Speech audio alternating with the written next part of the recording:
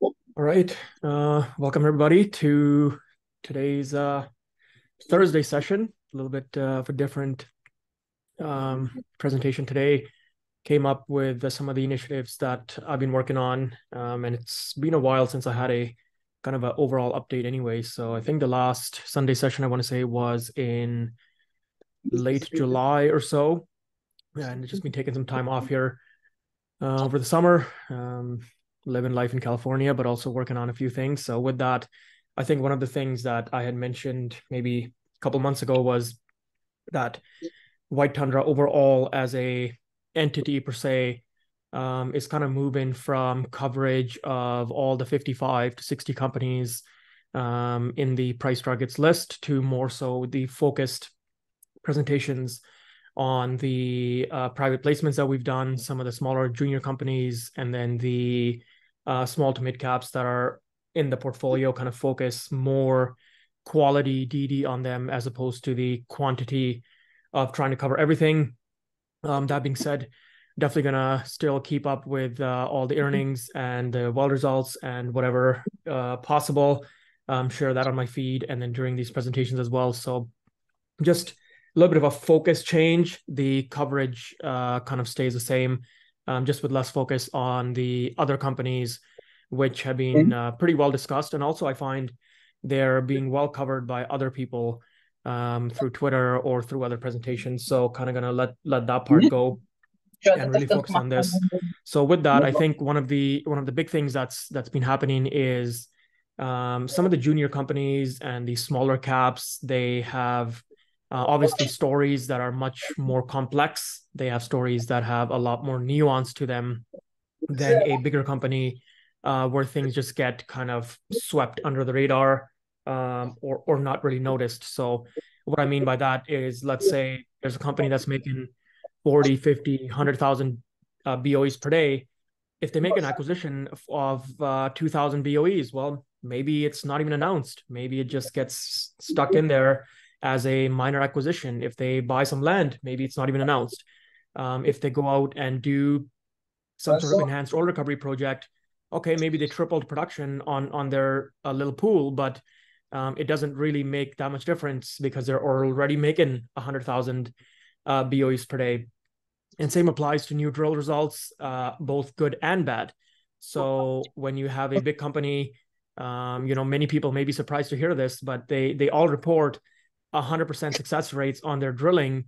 That doesn't necessarily mean that all the wells were good. There's a lot of wells out there being drilled by the small to mid caps and the major companies that are not that good. They produce 5 barrels, 10 barrels right off the bat. Some of them are basically abandoned right away because they're uneconomic to go and tie into the main facilities. So this all happens behind the scenes.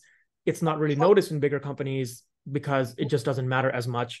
It's more a game of probability and statistics as opposed to one or two wells. Whereas on the small cap and the junior side, everything matters. So every single thing. Okay, just give me one sec here. Yes, somebody's unmuted. Okay. Yeah, so hopefully that's better now. If there's other audio coming in, just let me know and I can fix it too as well. Yeah. So on the smaller companies, the junior companies, obviously each individual decision that's made every months of production, everything is just carefully checked. It's carefully looked at because it matters that much more and because it affects the company's cash flow that much more. Of course, that being both a downside and the upside in that you're taking a more concentrated bet on certain things working out. At the same time, if those things do work out, you get the outsized benefit of that. So with that, I think it's very important that when White Tundra or myself, I'm announcing that, hey, we're going to be participating in a placement or taking a bigger position in a certain a smaller name, to share as much as possible of the DD that I'm doing, the due diligence and the work that's put in. Not all of it obviously makes it out into the recordings or makes it out into the Twitter feed. So with that, moving forward, I think I had shared earlier that I've got a newsletter coming out that's going to cover the smaller names that we're involved with. It's been kind of delayed here a month or so, but still looking forward to get that out here as soon as possible. And then also do some of these very, very focused update sessions. I think not all of them are going to be shared on my feed per se. There might be smaller ones that I do that are just shared on the website or done and then recorded and then posted afterwards. Just given I don't want this to become I just continually cover these smaller names, given the sensitivity of how fast they can move and how illiquid some of them are on public markets. So with that, today we're going to cover Prospera Energy, obviously a name that has been in the White Tundra portfolio for over a year at this point. But the major investment was made in January 2023 with the non-brokered private placement, entered through that, and then really been following the company, helping them as much as possible in a arm's length sense, and also sharing as much as I can on the name. So with this company specifically, the story now has gotten to a point where, okay, the comment was, when are we going to get the drilling program going? When is this actually going to start? Well, now we started. So we are now on the second well. The first well was spudded August 19th. Took about 7 days. And then the second well was spud August 26th. And, should be getting close to a TD at this point. And we'll just continue tracking that. So for anybody that wants to track it, there's a free website called Rigor Talk, RIGGERTALK.com, and they have the latest information. The rig currently being used is the Lasso Drilling 4. So if you just look that up on there, you can track the where that rig currently is, and then as it moves from well to well. So before I begin here, a few things up front. I'm not an investment advisor, so everything I share today is my own opinion and interpretation of the situation. Please do your own due diligence on what you're seeing. This is especially important with these smaller names, these junior names. There's always nuance here. There's always caveats. Not every single piece of information can be shared. There's definitely a lot of more focus on the smaller things with these junior names. Everything matters, as I had said earlier.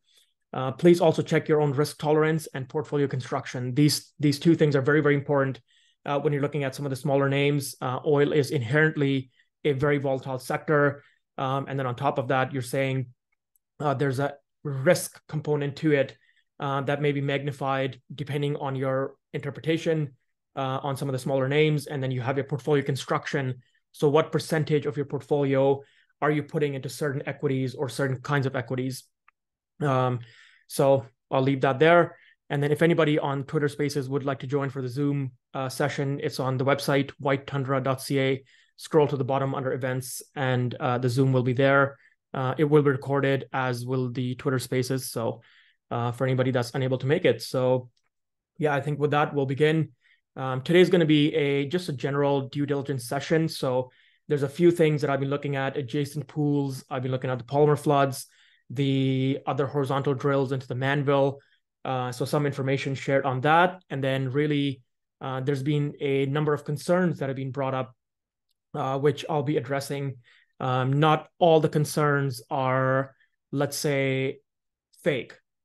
Some concerns are legitimate, some concerns are misleading, and then some concerns are just blatantly wrong. So I think I'll share what my opinion is on all of them. If there's any other issues, of course, or concerns, please feel free to email me. I've taken many emails, many DMs, many text messages over this name and then the other smaller names that we're involved with. So please feel free to keep that communication going. I like to do more DD. If there's something that I'm not seeing that hasn't been brought up yet, send me a message and I'll look into it, or I'll talk to management directly and try and figure out the answers to those questions. Because of course, I myself have a huge position in this company. So if there's anything that somebody figures out from a field level or engineering level or a corporate level, I would want to be the first one to know because of the significant amount of money invested into this name. So with that, I think we will begin here. So a couple of the wells, for those that haven't been following Prospera, maybe this might be a bit of a unknown to you. This presentation is really catered to those who are following the story and know a bit of the background. I'm not going to be going and explaining every single thing. If you are looking for a more basic understanding, I've got podcasts and also a couple of Sunday sessions on the name that I've done previously that are on the YouTube already. So this was one of the two drills that they sidetracked last year. The one drill, as we know, the formation had caved in, which I'll discuss later on here. That well had to be abandoned. The second well here is the second sidetrack. Came on about 45 barrels per day. It went down in the winter in January, February time, producing at a pretty decent water cut, very normal for this area. When you have something producing at 95% water cut, no need to be alarmed. That's pretty normal. We used to produce wells when I worked in this area that were 99.5% water cut, no problem. As long as you have the water disposal capacity or the water injection capacity, and then obviously the transportation of that, these things are relatively normal. We're just skimming oil. This being a bit of a different situation because obviously it was a new sidetrack. So production is a little bit higher than some of these so-called stripper wells that are in the area. So the well was brought back online in April, about 35 barrels per day. It's now down to about 30 barrels per day and continuing on. So hoping to see here the production stay in this 30 plus barrel per day range. The thing about the Manville formation is, sure, we don't have these very, very high IP rates that are going to go out and shock people. At the same time, you have a very, very low decline reservoir. So you produce X amount of barrels, and we want it to stay at a very low decline rate for many, many years, and then keep cash flowing for years to come. The second benefit of having a low decline asset is it's easier to sell. So you're not as worried about inventory depth when you have something that's declining 50% a year. Well, now you need to keep drilling wells to keep your production flat, let alone grow anything. So it becomes a lot harder for that to be attractive to a potential buyer if you don't have the inventory in the ground. In this case, you have a lower decline base, so a company can buy it. They don't have to put in huge amounts of money into the operation to keep production flat. If they want to grow it, of course, you got to put more money into it.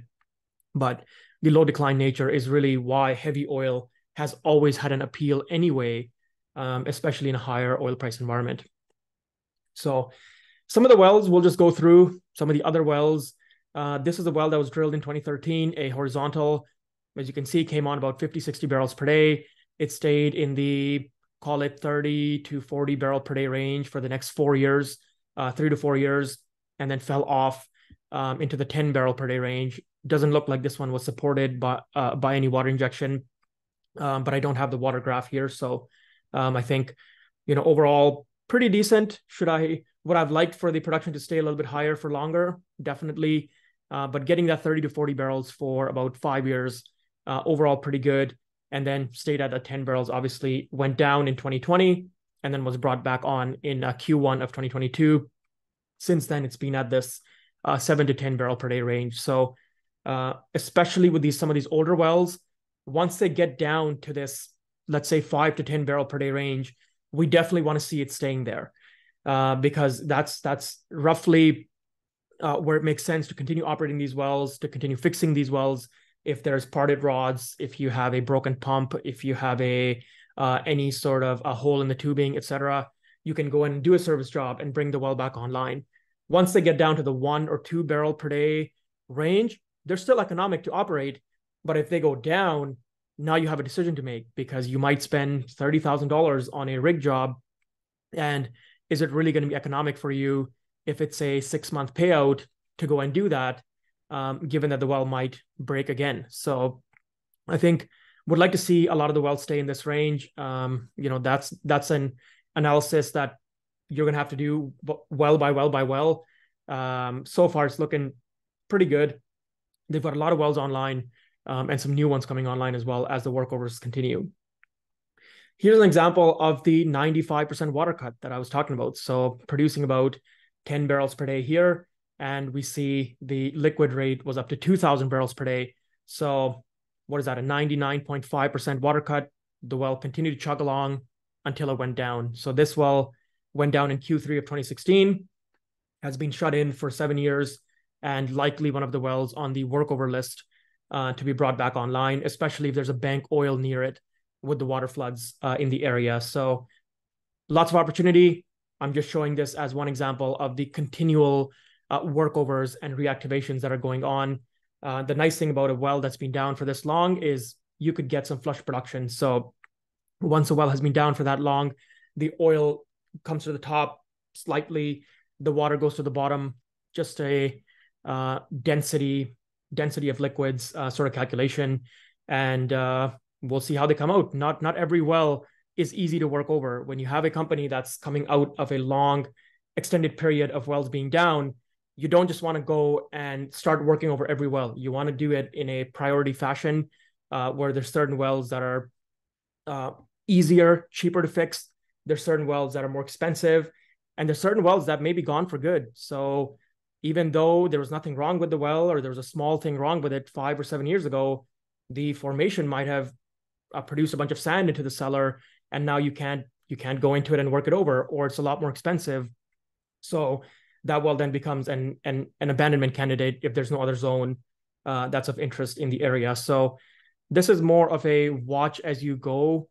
It would be very nice if some of these smaller companies shared exactly which wells they were going to work over, but I think dreaming here, asking for too much and too much micromanaging, I guess. So we'll sort of let it be. I'll track them as we go, and then maybe as the company is onto greener pastures, I'm very interested in going back and looking at some of the wells that haven't been brought back, and sort of asking the company, hey, what's the plan with these wells? Are you going to bring these back? Can I put them into some sort of future model, or are we just going to leave them because there's potentially something wrong with them going forward? Different well. So we see one more here. This one went down at the same time in 2016. Same thing, about 99% water cut, and it was brought back online in 2022. So you can see here what I said about the workovers is not just me making up things about wells can be brought back online. Here's the example of a well that was brought back online.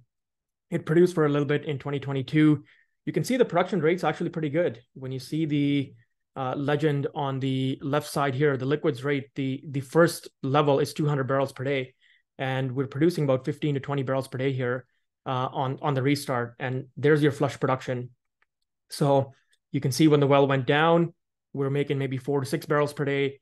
When it came online, it came on at 15 to 20 barrels per day. So that oil accumulates, you get that flush production. We should never use the flush production number as your long-term production number going forward. It's always going to come down from that as some of that oil on the top just gets produced, and then you see a re-movement back into your regular rate at low decline. Unfortunately, this well also did not survive the winter of 2022 when Prospera had a lot of issues dealing with the very, very cold climate. So the well has just come back online, but it didn't have enough hours in the last month to make a reasonable conclusion as to where it is. But you can see here these wells, there's many of these opportunities that are still there. My guess is that some of these are now getting to the more expensive ones, which is why they're not quite targeting these yet. They're going to wait, do the drilling program, get the production up, and then come back to these wells in order to go and put some money into this. When I say more expensive, maybe they went from a $30,000 rig job to something that's 50, 60, 70. And then there's going to be certain wells in the portfolio that maybe you have to redo everything, could cost a couple $100,000 or more. There's also certain wells, which it's not the well that's the problem. It's that some of the surface equipment might have been taken out. So over 7-year period, a different well, let's say, went down. You needed a engine for it.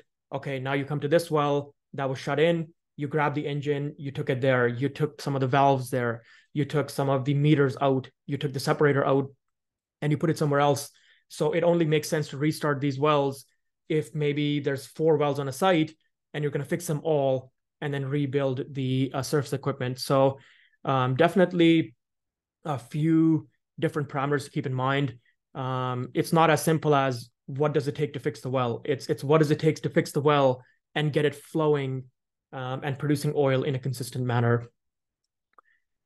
Okay, so there's a question here. What is flush production? So again, flush production is basically when you have a well that's shut in for multiple years, the oil and the water separate such that the oil, because it's a lower density, will move to the top of the formation, so that when you restart the well, you will get the slug of oil to begin with, and then that tapers off into your normalized rate. Yeah, okay. There's another question here. Why do these wells go down normally? So many reasons. The most common reason why a well would go down, as in temporarily go down, is because of something wrong with the surface equipment. So you could have an engine that's running these wells blow a gasket or blow a cylinder, and you can no longer use it. Now you have to go and fix it. You could have one of the meters on site fail and have a bunch of wax deposition in there, block off the flow. Now the well goes down.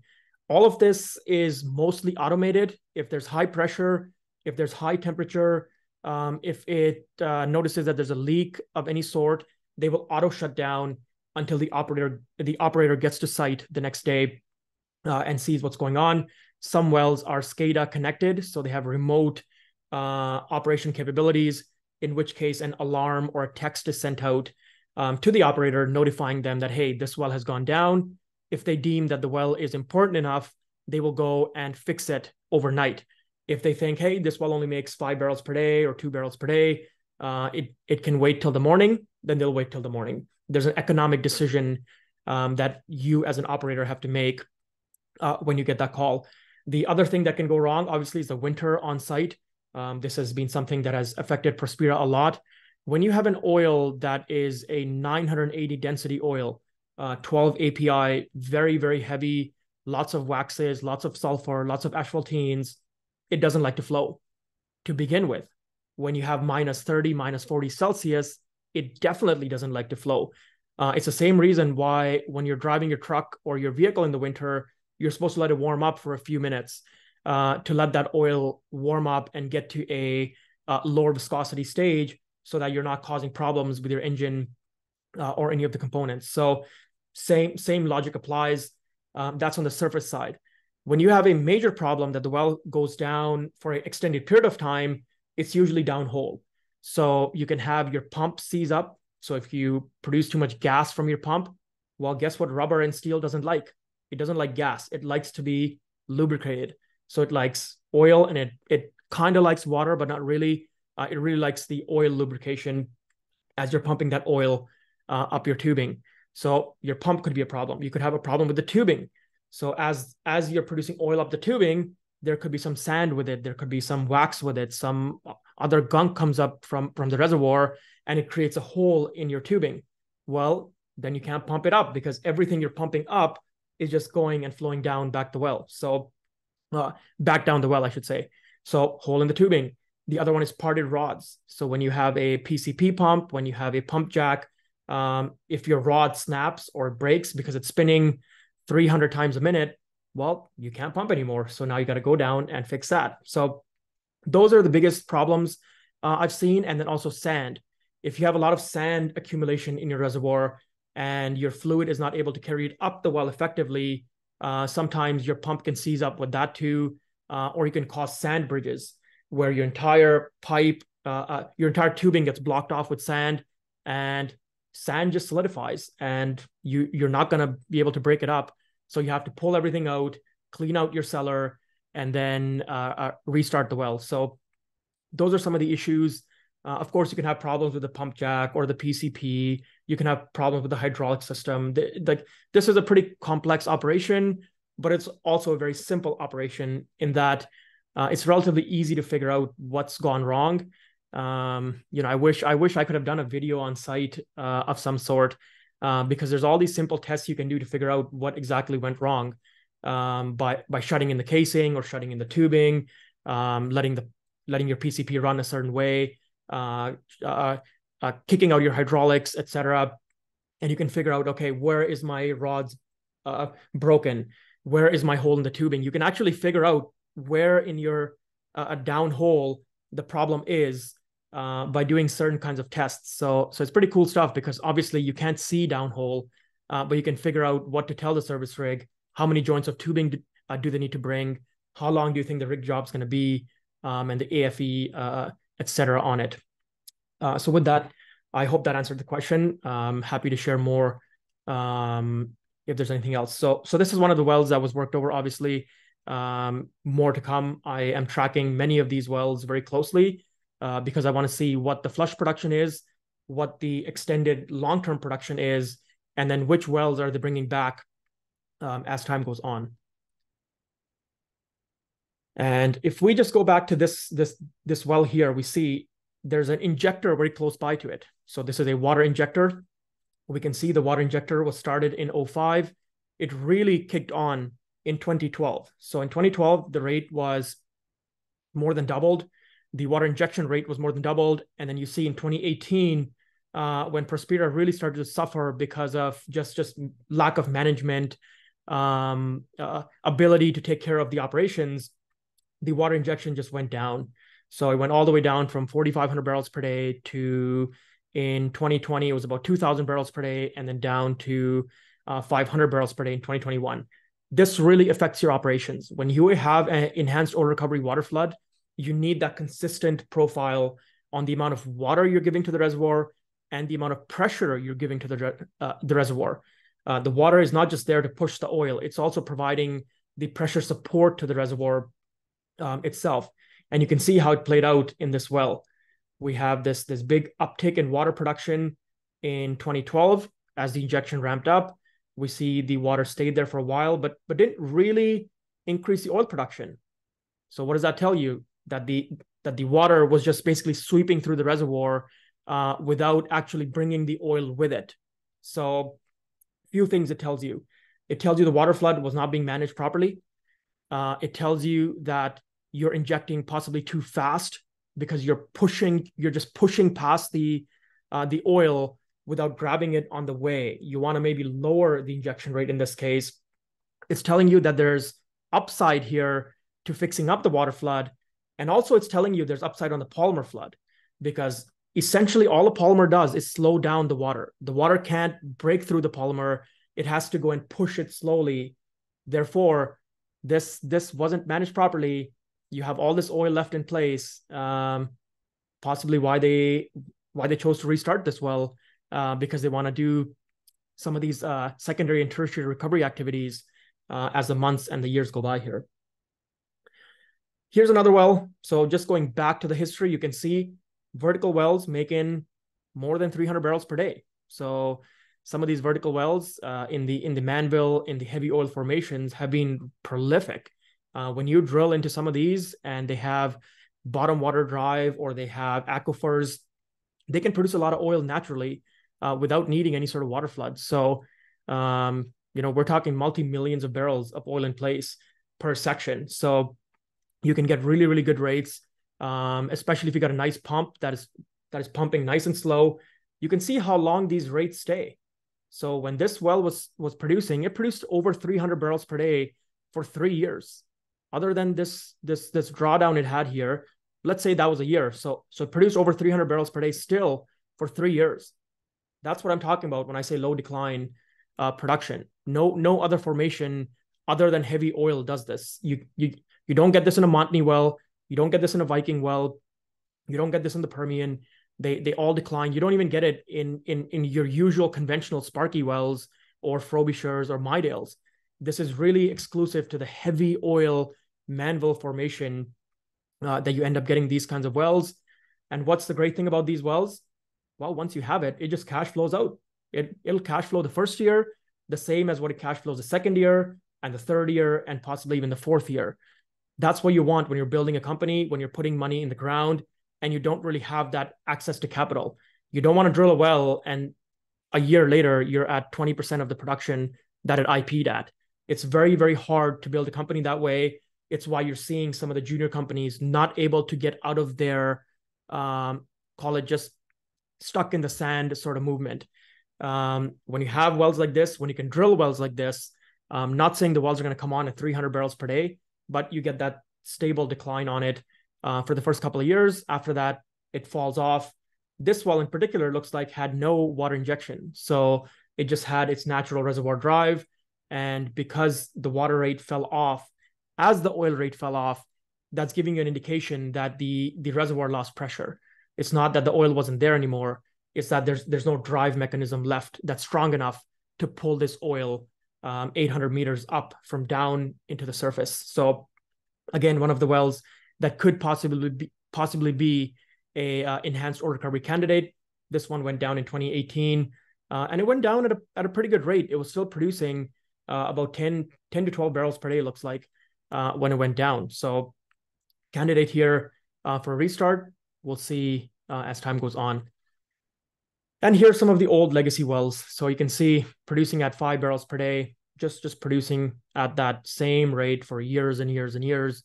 This one also went down in 2018. It was brought back at about that 5 barrels per day, up and down production. So for anybody, and I'll discuss this as the session goes on, but for anybody worried that, hey, the month-to-month production is just going up and down 10% or 15%, it's pretty normal with these wells to have this kind of pattern. There is a downhole reason for it, that you could have slugs of oil that are coming in with the water. You could have some changes that are being made in the water injection that affects when those slugs of oil come out. You could have changes in the way that the reservoir itself is bringing the fluids up from the reservoir. And then you have a surface reason for this, which is that some of these wells are single well batteries. What it means is you have a tank on site that just produce all your fluids into this. Hopefully you're separating the water before and pumping it out into the disposal. And then you have an oil tank on site. It doesn't go to a battery and then get commingled. It goes to just that site itself. So let's say you're producing 4 barrels per day. Well, that's only about 120 barrels a month. And one truckload of oil that you're putting out to sales is about somewhere between 180 to 250 barrels. So depending on the truck that you have, whether you have a tri or a Super B, you'd be pumping out something like 180 to 250 barrels a month. Well, there could be certain months where you don't ship any loads. There could be certain months where you end up, because your tank filled up at a certain point in the month, you could have sent out 2 loads. There could be times where you're doing some sort of sand clean out in your tank, and therefore with the sand you pushed out a bunch of oil that then goes to sales. So because of the low production into a single well battery, you have this jagged production up and down depending on what gets shipped out of the tank in a certain month, and depending on how the operator is putting that into the system. So I will let you in on a little secret of the oil industry. Every single company out there who, in my opinion, is operating wells properly, carries what we call gravy oil. So let's say I have 50 barrels in a tank on site in a single well battery. I will put in my production accounting system that I only have 20 barrels in there. I will leave 30 barrels of what we call gravy. And what that is for is, let's say the well goes down for some reason and I lose 3 barrels of production. Well, I don't have to tell anybody I lost 3 barrels of production. I just keep my production rate same in the production accounting system, and I take 3 barrels out of my 30 barrels of gravy and show that I had full runtime for the entire month. And these things can be such that you can play games with these things. So let's say there's a month where your production is looking really bad on your other wells. Let's say you had a big well that went down. What do? You take 20 barrels from this well and you say, okay, this all went to sales, and therefore my overall battery production looks good. So there's a lot of, call it, buttering up of the numbers that goes on in these sorts of older wells. Everybody carries extra production, and that also adds to this jaggedness of production. Nobody will own up to this, but this is what happens on a field level.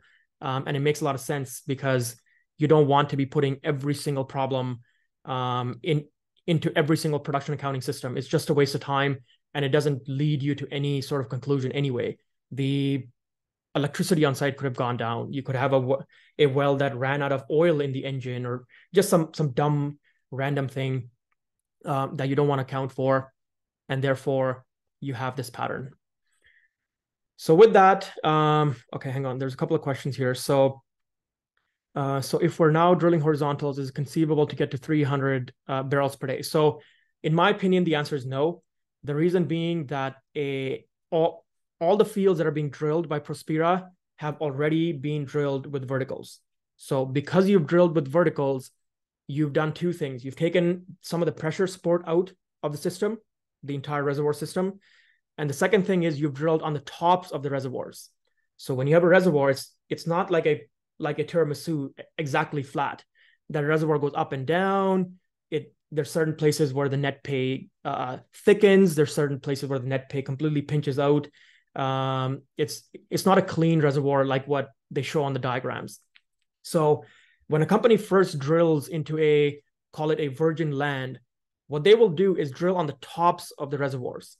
So think about a hill in the prairies. You have this hill, and then you have the oil has gone all the way to the top of the hill, obviously underneath the surface. Where do you want to drill? You want to drill right in the top of that hill, because all your aquifer is going to push up into that hill, and you get all this oil right off the bat. That's why these wells produce so nice, these older vertical wells, and they produce at that rate for so long, because they were taking advantage of geological and reservoir characteristics. Now that those have been drilled, you're now getting into the meat of the reservoir. And even though you're going with the horizontal, which has way more reservoir contact, you're now drilling closer to where the oil-water contact is. And also, you don't have this big juicy pay to get into. Can they find some more as they go and do this drilling? Sure. Not every vertical well has drilled into the exact top of everything. What I mean by that is you might have drilled your 10 highest points, but you might have another 10 points that are not as high on that hill, but just a little bit lower, yet are still not in the exact flat portion of your reservoir. So keeping an eye out on this, I don't want to make any conclusions because I don't have the seismic studies. I haven't done the well logging analysis to really figure out how the shape of the aquifer and the reservoir is. But I'm sure the company itself has done all that work. So we'll sort of let that play out. And then, so it is obviously possible because you have a lot more reservoir contact than the verticals did. But I need more information. We need to see what these first 4, 5, 6 wells come out at, and then we can have a better idea of what the rest of the field will look like, and then what the other 2 fields that Prospera owns will look like. Okay, so as a possible EOR candidate, what sort of typical production increase would you expect to see? So I'll show you adjacent fields and how they reacted, and I'll let you figure out what number you think we can get to. Keep in mind that when we run polymer floods or nanos or any sort of other tertiary recovery, we don't do the entire field at once. You do a pilot project in a quarter section or one section, then you go and expand it slowly into the rest of the field. So when you're asking what sort of typical production increase would you see on an overall field level, you wouldn't see the increase from the entire field right away. You would see it from a portion of the field, and then if it's successful and economic, you then go and move it to a different phase 2, phase 3, phase 4, and put it across your reservoir. So what kind of increase can we see? I'll show you examples here as we go on as to where we are. So here's the first example. Well, hang on. So the drilling plan itself. So there's 8 wells, obviously, in the Brooks area, which I'll discuss later. And then there's 10 wells that are being drilled in the heavy oil area. The development plan calls for 17 wells. So not all of them will be drilled right away, and not all of them are producers. Some of the wells are going to be horizontal injectors so that we can pressure support the formation, and we can also obviously push the oil with these injectors. So just keep that in mind. You can see here which wells are being drilled right off the bat. We see some new injectors. The green is your oil producers, and then your green dots are your existing vertical wells. So we're trying to go between the vertical wells and essentially sweep the area in there. And then also some of the bank oil ends up in there. Bank oil meaning you have a water flood, It's pushing oil, but then it finds an easier route somewhere. So once it finds that easier route, you have this area which is very, very highly oil saturated, just staying there. And you can't do anything about it because your water is always going to find the path of least resistance. So what do? You drill right into the oil bank, and then you push water into the oil bank. So now that you have call it a low pressure spot within your oil bank, it's possible the water will slowly start channeling into that spot, pushing the oil along with it. And that seems to be the strategy here right off the bat. They want to drill between the vertical wells, and depending on what the rates of the vertical wells end up at, they may end up abandoning the vertical wells. If your vertical well was producing 5 barrels, and then you drilled a horizontal and now the well went down to 2 barrels, well, you might say, you know what, it's better for my operating cost, it's better for my overall efficiency of the field to just abandon the vertical well and produce it from straight horizontals. Again, we don't know the answer. This is what is typically done in these sorts of fields. Yeah, so there's no polymer right now. It's going to be straight up water flooding. You don't necessarily need to go to polymer right away. Water flooding works really well in some of these older legacy fields. And then you can move to the polymer once we have some water breakthrough and some channeling and coning going on. Although I believe the polymer pilot is also going to be not that far away. Keep in mind that this stuff is relatively cheap to try out. We're not talking about a $10-15 million Montney well. We're not talking about a $15 million Permian well. We're talking you can set up a polymer skid in a small part of your field. You can put an injection pump there, and you can start pumping away for $500,000 maybe, and try it out. If it doesn't work, it doesn't work. If it works, now your reward on that is possibly 5, 10, 20 million barrels of extra reserves and extra oil you can produce. So the risk reward on it is just so asymmetrically skewed that you should be trying out some of these if that capital comes in. And I think I'm very happy to support any sort of enhanced oil recovery project on a pilot scale in a part of these reservoirs. Heavy oil is where these work really, really well. Polymers don't really make a difference in light oil. They don't make a difference on your frac wells. This really high viscosity, low API oil is where it really matters. Here on the left, we have the reservoir characteristics. So the original oil in place, 13 million barrels. We have the total produced thus far is 1.4 million barrels for a recovery factor of 11%. So we should be able to get to 15 to 20% with the water flood. We should be able to get to 30% with polymer flood. That's the rough number of what the adjacent fields that are successful with polymer flood are aiming to get to. That's roughly the numbers that as a engineer / geologist / management, whatever, you run with until you have the exact characteristics of the field, and you run the pilots and can figure out what the actual reserves you can produce are.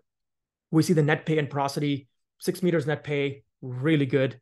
Porosity, anything over 30% in heavy oil is considered to be top quality reservoir, doing good. And the permeability, 3 Darcys. This rock is really good rock. It's going to respond really well to your water floods. It's going to respond really well to your polymer floods. And also, the higher your permeability is, the better the horizontals make more sense, as long as you can prevent the water from channeling and coning into your well. So the fact that they're thinking about drilling water injection wells as well makes me think they have a pretty good idea that the water is not going to naturally come in and channel and cone into the reservoir. And 3 Darcy rock, we're talking the only place in the world, or well, in North America that have this are some of your very, very prolific conventional reservoirs, and then your Gulf of Mexico offshore. Everything else is going to be sub 1 Darcy. A lot of heavy oil rock is going to be 200 to 500 millidarcy. So about a order of magnitude lower permeability than what this reservoir is. It's why I'm very excited to see what happens with this drilling program here. If this was a much tighter rock, you're really playing with the fire on some of the economics on what you're doing. that doesn't mean it's not economic. There's fields like, for example, the Chauvin field in Alberta, producing 8,000 barrels per day from a 200 to 500 million C permeability area. You can do it.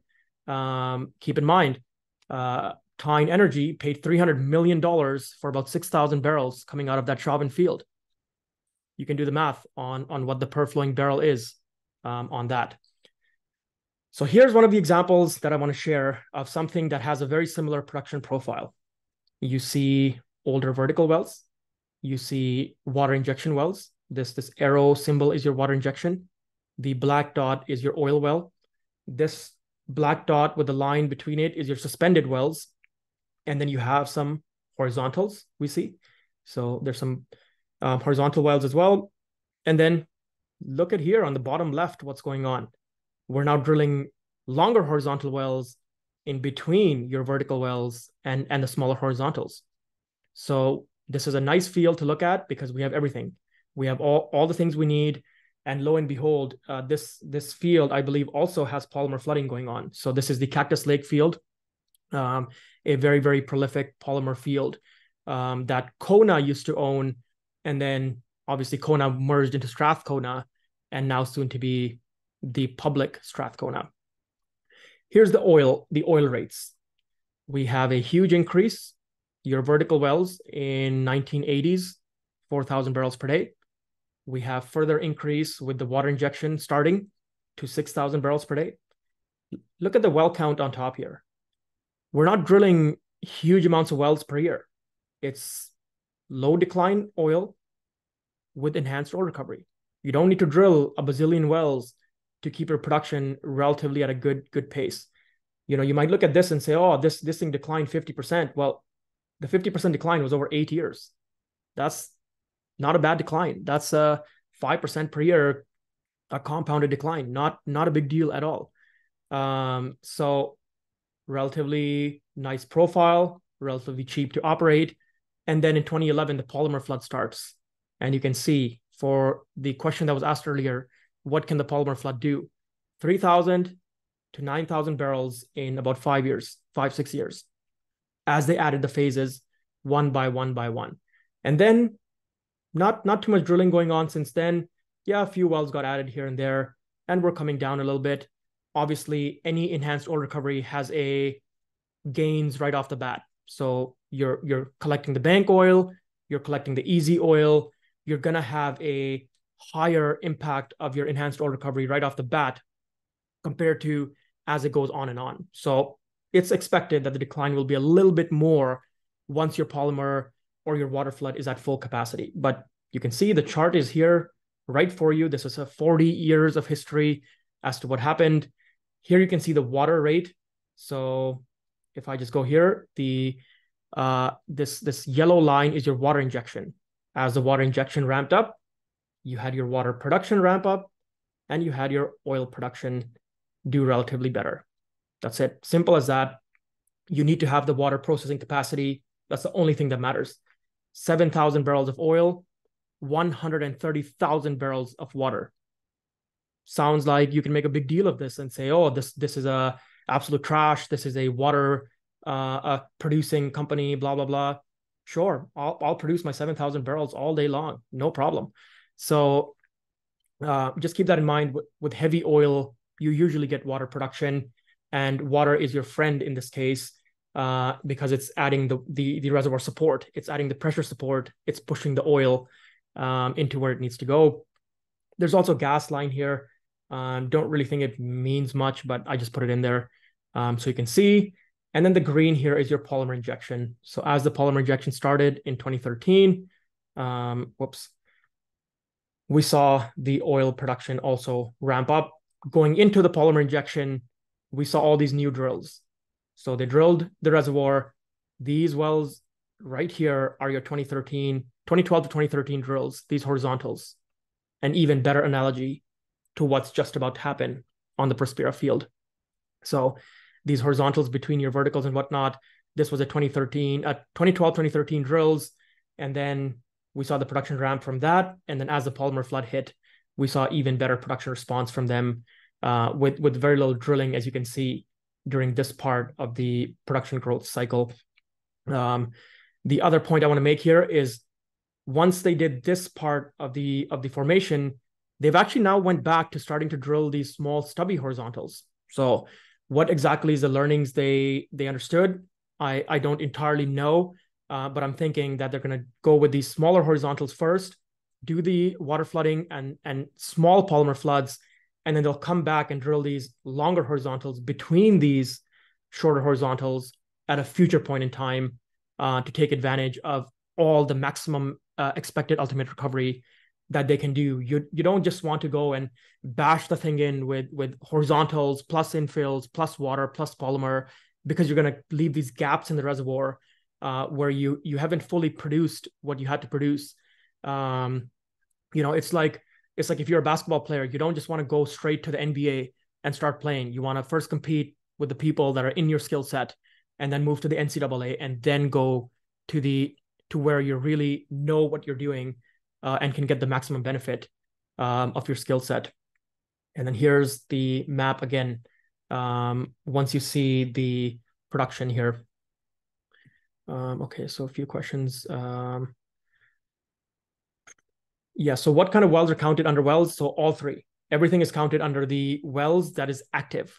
So when you see these graphs that I share from PetroNinja, and it shows you the well counts on top, this is the active well counts. So any well that is suspended or abandoned gets removed.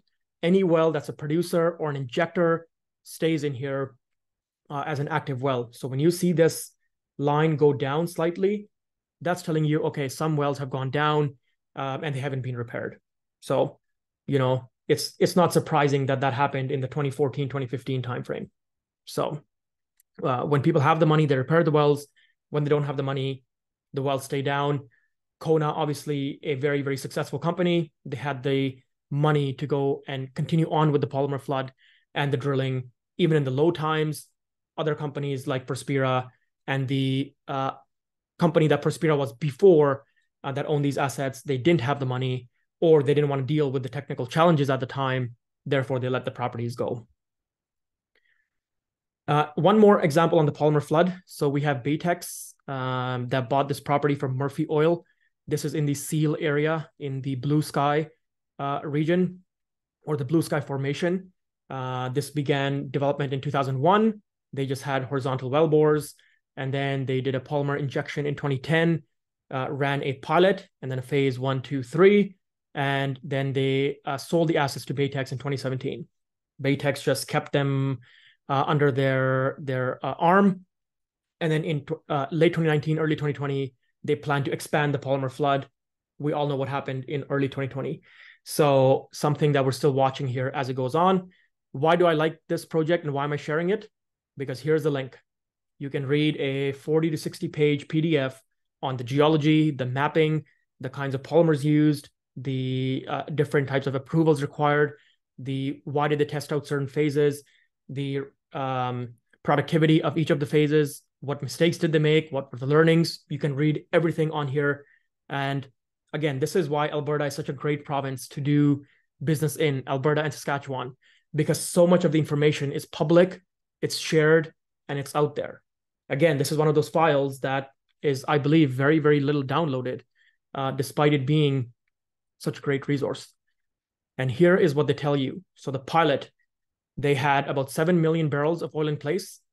The original recovery, the primary recovery was only 4%.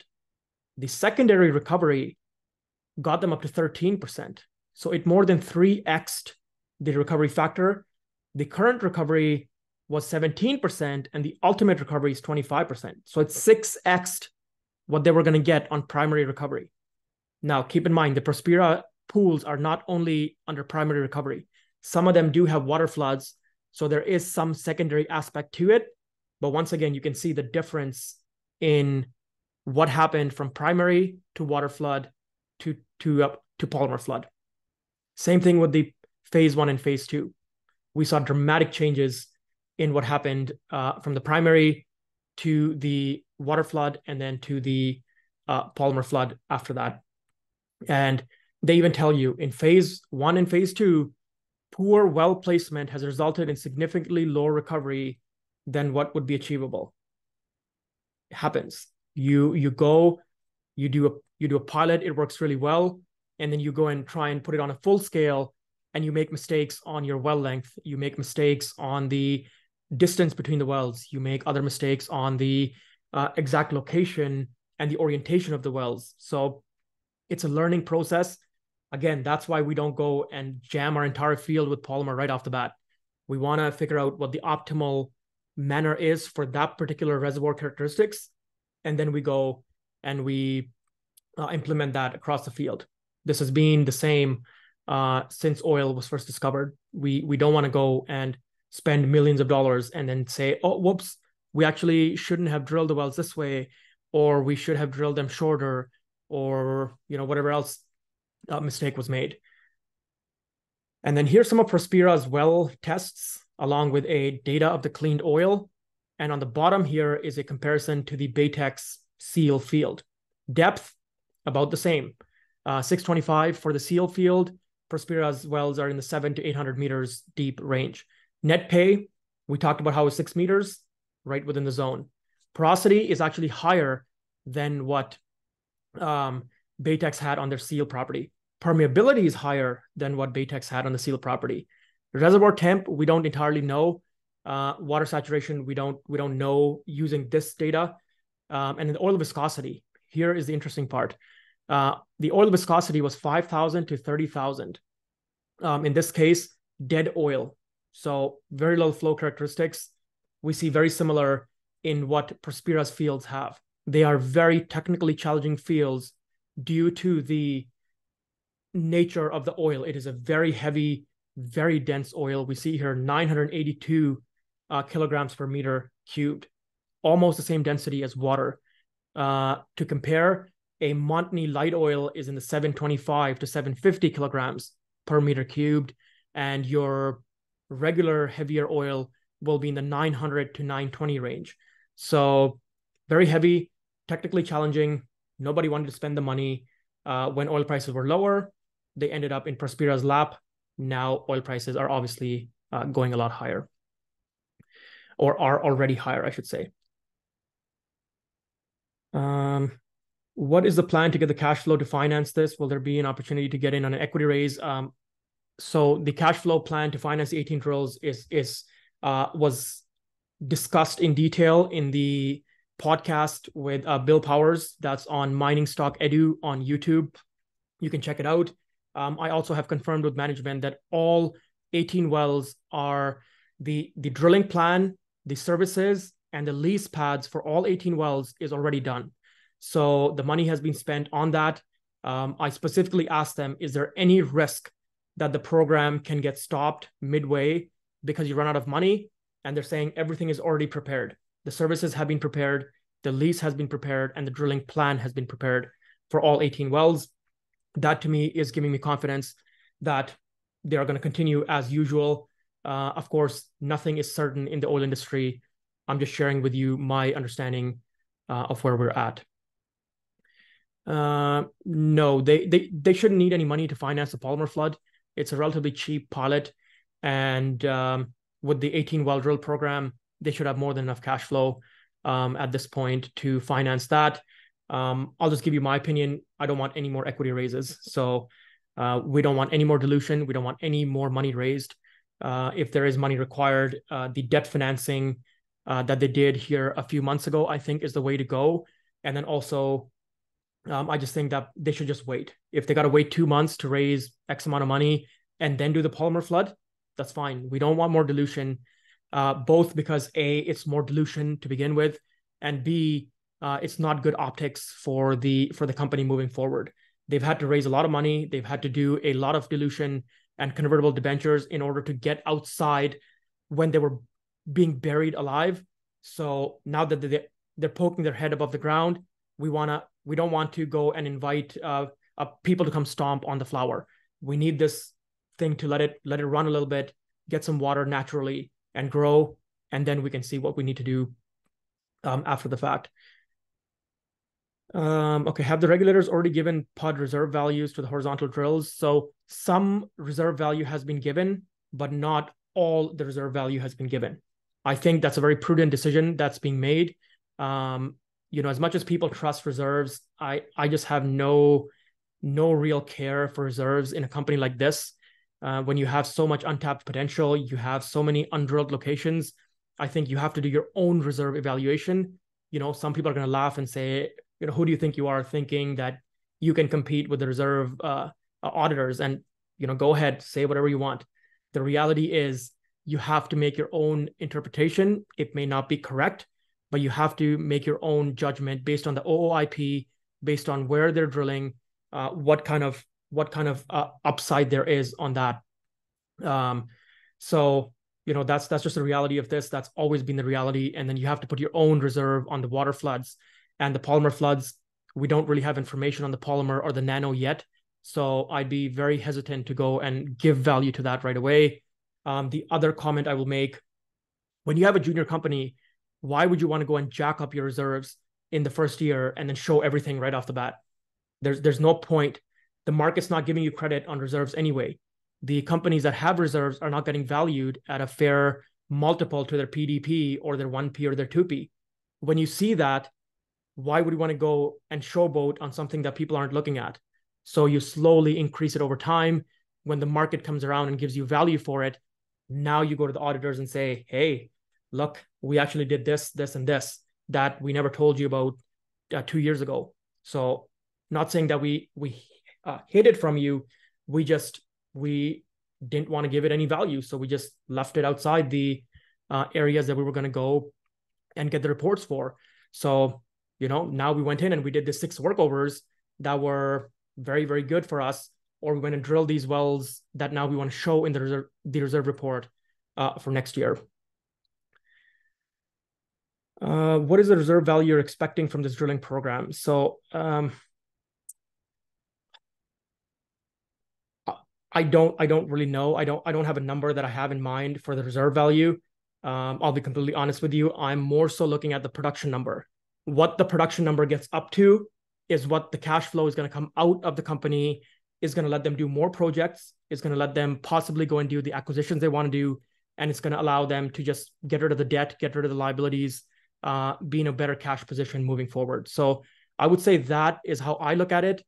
As far as reserves go, I think you can just look at what you think the well is going to come on at, put a decline on it, and then put a DCF model and multiply that by 10 for the heavy oil, multiply that by 8 for the light oil wells, and that would essentially be your reserve for those wells.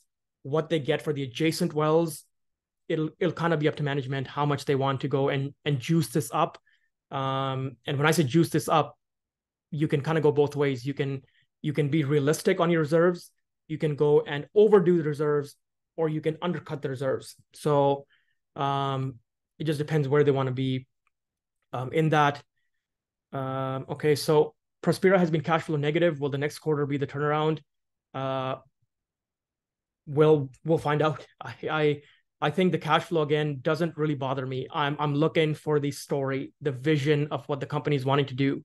Right? When you have a let's say your kid is 6 years old and he's growing very, very fast and getting super tall.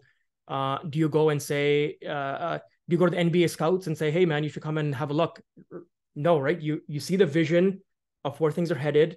You go and put money into the thing. You go and put food into the thing, and then you slowly build it out over time. So I think the cash flow again, to me, is not really that important. It's the production number that we're at in the next 3 months. That to me is going to be what really matters. So, and I don't want to be rude about this. So I'll just give you the example. If the cash flow next quarter is positive 2 million versus negative 2 million, okay, that's example 1.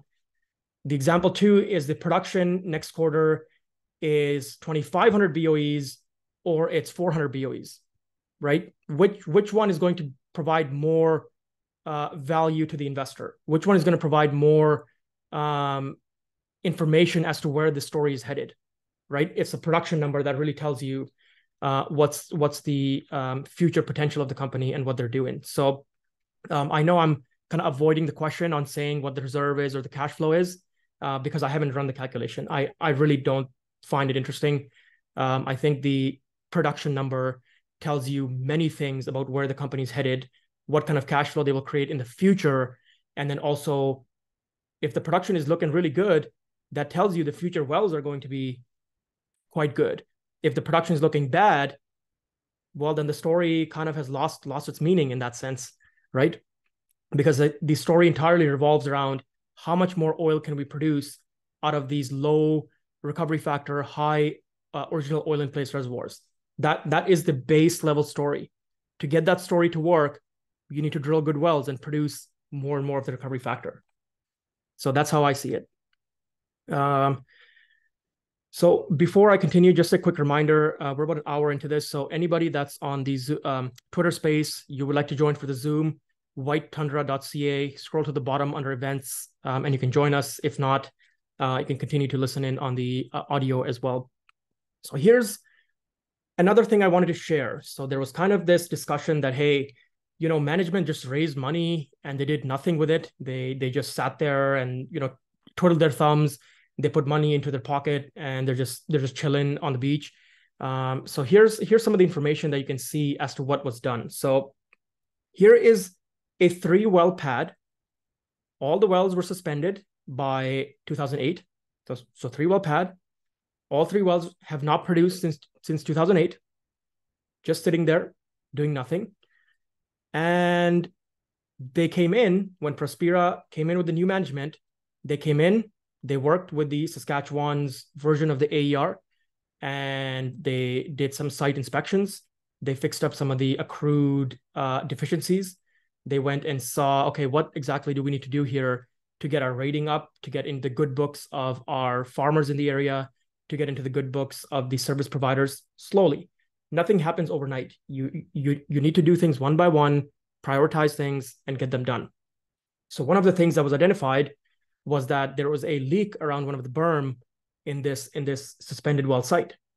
Okay, now you say, well, what a waste of money. This is not adding to production. It's not doing anything. It's just capex going through the cash flow statement. It's just a wasted money, and we don't need to do this. Well, they do need to do this.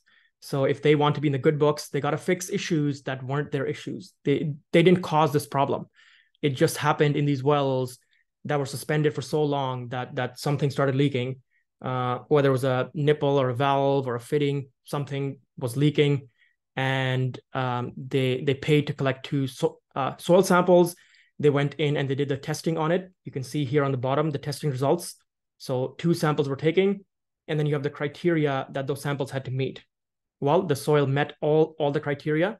So even though the berm had been compromised, the soil around the berm was still up to code. It was still up to criteria. They did this test. They got the full report. They sent it to the regulatory body, and the regulatory body said, okay, this deficiency has been cleared, fix up the berm, and we are good to go on this site. Well, bam. These are the things you need to do as a company that is trying to get out of the hole. The regulatory body will not let you drill wells if you got all these deficiencies, you got unattended to issues that they've written you up for, you've got oil sheens and leaks all over the place. They're not going to let you drill. They might not even let you reactivate certain wells. So before we got to the real cash flow production torque, there's some other issues that had to be fixed, which is why the operating cost has been higher, and which is why the capex has been a little bit higher, because some of it was going to non-production activities. And because they fixed all of this, because they got their reliability ratio over 1, now they can go and drill wells, which is exactly what they're doing. So it's a process. It's all a process. This is, I've said this many, many times before. This is not a video game where you go from 0 to 100 in a 6-hour session of playing that game. This happens day to day to day to day. It's a very slow going process, and they're working on these things, but these things get ignored, right? People go in there, they spend 5 minutes reading a balance sheet, they spend 5 minutes reading an MD&A, and then all of a sudden their head blows up and they start shouting and yelling and screaming about negative cash flow and the production is this, and where's all this money going, blah blah blah. So just calm down, relax, check out what's happening, look at stuff that isn't being mentioned in the MD&A, look at the wells, what the well status is, look at the liability ratios, look at the asset retirement obligations, look at how many deficiencies they have with the regulatory bodies, see what they're doing that's not directly related to production or cash flow. This is especially important in junior companies. It's especially important in restructuring stories. There's a reason they ended up as restructuring stories. It wasn't because things were going kosher and everything was going well. There was something that went wrong, majorly wrong, that now the new management team has to fix, even if it's not their fault. It doesn't matter. You have to fix it before you can continue. Okay, so that's one that I want to share. For those that have access to PetroNinja, you can go through the wells, go under documents, and you can read a lot of these reports. So not just for Prospera, other wells, other companies, you can see some of the activities that are being done that is not related to the actual production of the well. The rest, I mean, you can get the information other places as well by just contacting the regulatory body or going through their online databases and seeing what kind of deficiencies do they have, what kind of ongoing incidents are they dealing with, et cetera, et cetera. So one more polymer flood. I have discussed this one in the past as well. This is the Baytex Laporte asset. They acquired this from Raging River, which themselves acquired it from Rock Energy a few years ago. It is this pool right here. And for those that have a keen eye, this is where Prospera is drilling. So we're talking about 12 miles away is where this polymer field is, and it's being implemented as we speak. Here is the wells. So green again is your oil. Your light green is your polymer injection. You can see the first phase of the polymer injection didn't really do much. The wells were still declining very fast. Some of the wells were falling away. And then as they restarted the polymer injection in late 2022, you can see production has almost doubled from 400 barrels to about 700 barrels in that meantime. And look at the well count. It's the same. They haven't done any drilling. In fact, they've lost wells in the last 12 months from probably just from stuff going down that they haven't bothered to fix at this point in time. Baytex obviously has many, many places they can deploy capital. So they have to prioritize things accordingly. But you can see the very, very quick response of the polymer that was had. And it's the same zone. It's the same formation. It's the same characteristics 12 miles away. All these four fields are the exact same. The Marengo, the Monterio North, East, and South, and then the Baytex Laporte. And you can see here there's a private company doing some new drilling, trying to figure out if they can hit another pool in the area. So all of this in close vicinity. You can go and look at all these wells. This is the only one that is currently under polymer flood. These three, I believe, are owned by CNRL. And then this one on the eastern side is owned by a company called Enhance Energy, which are CO2 experts, CO2 injection experts, and kind of finding pools that are mismanaged or underproduced. So it's not just Prospera that has these pools that's trying to go and chase this oil in the ground. There's other companies. They may not have the same kinds of pools, or they may not have the same quantity of pools, but there is other people doing this. This is not some guy out there decided he's going to be, some hotshot and do something that no one else has done before. Other companies are trying to do the same thing. The easiest place to find oil is where the oil's already been discovered. So why try and reinvent the wheel here if it's already there? So you can see here the different pools. You can see here the different oil pays, and the fact that Prospera asset is within this range. You can see the porosity, 32% again for this field here that Prospera has. The OOIP remaining. So you can see Prospera's fields are relatively the newer part of their life. This Monterio South pool has recovered 55% of oil already with no polymer flood. These other pools have recovered somewhere between 15 and 40% of the oil with no polymer flood, as far as I'm aware. The Laporte pool has only recovered 6% of the oil and is already on polymer flood. So you can see here, this field has a long ways to go, a lot more oil to produce. And you can see the oil cuts once again. When you get to these 10, 15, 20, 30% recovery factors, your oil cut is going to be 1 to 2%. That's fine. There's nothing wrong with this. I see so much discussion around water production and water cuts, and there's something wrong with this reservoir because it's producing all this water. There's nothing wrong with it. It's just nature has made oil less dense than water. So oil floats on water. Therefore, most wells always come on with a stronger oil cut. As the wells get older, the oil cut goes down. As you put water floods, the oil cut goes down. It's simple grade 1 logic. So I guess I'll just leave it at that. I have no problem. As long as you're producing oil, keep producing all the water you want. Completely irrelevant, because 99.9% of it is recycled water. It's the same water you're injecting in the ground. That's just recycling and sweeping oil on every pass through. So good. Okay, so there's a question here. Is polymer technology relatively homogeneous, or is it diversity of recipes? So a lot of diversity. You have to pick the right polymer for your kind of rock, for your kind of permeability, the porosity, the different kinds of clays in the ground, the different kind of sandstone you have in the ground, the kinds of water saturation, the dissolved solids in the water, all sorts of production rates that you inject at, depending on what we want to see.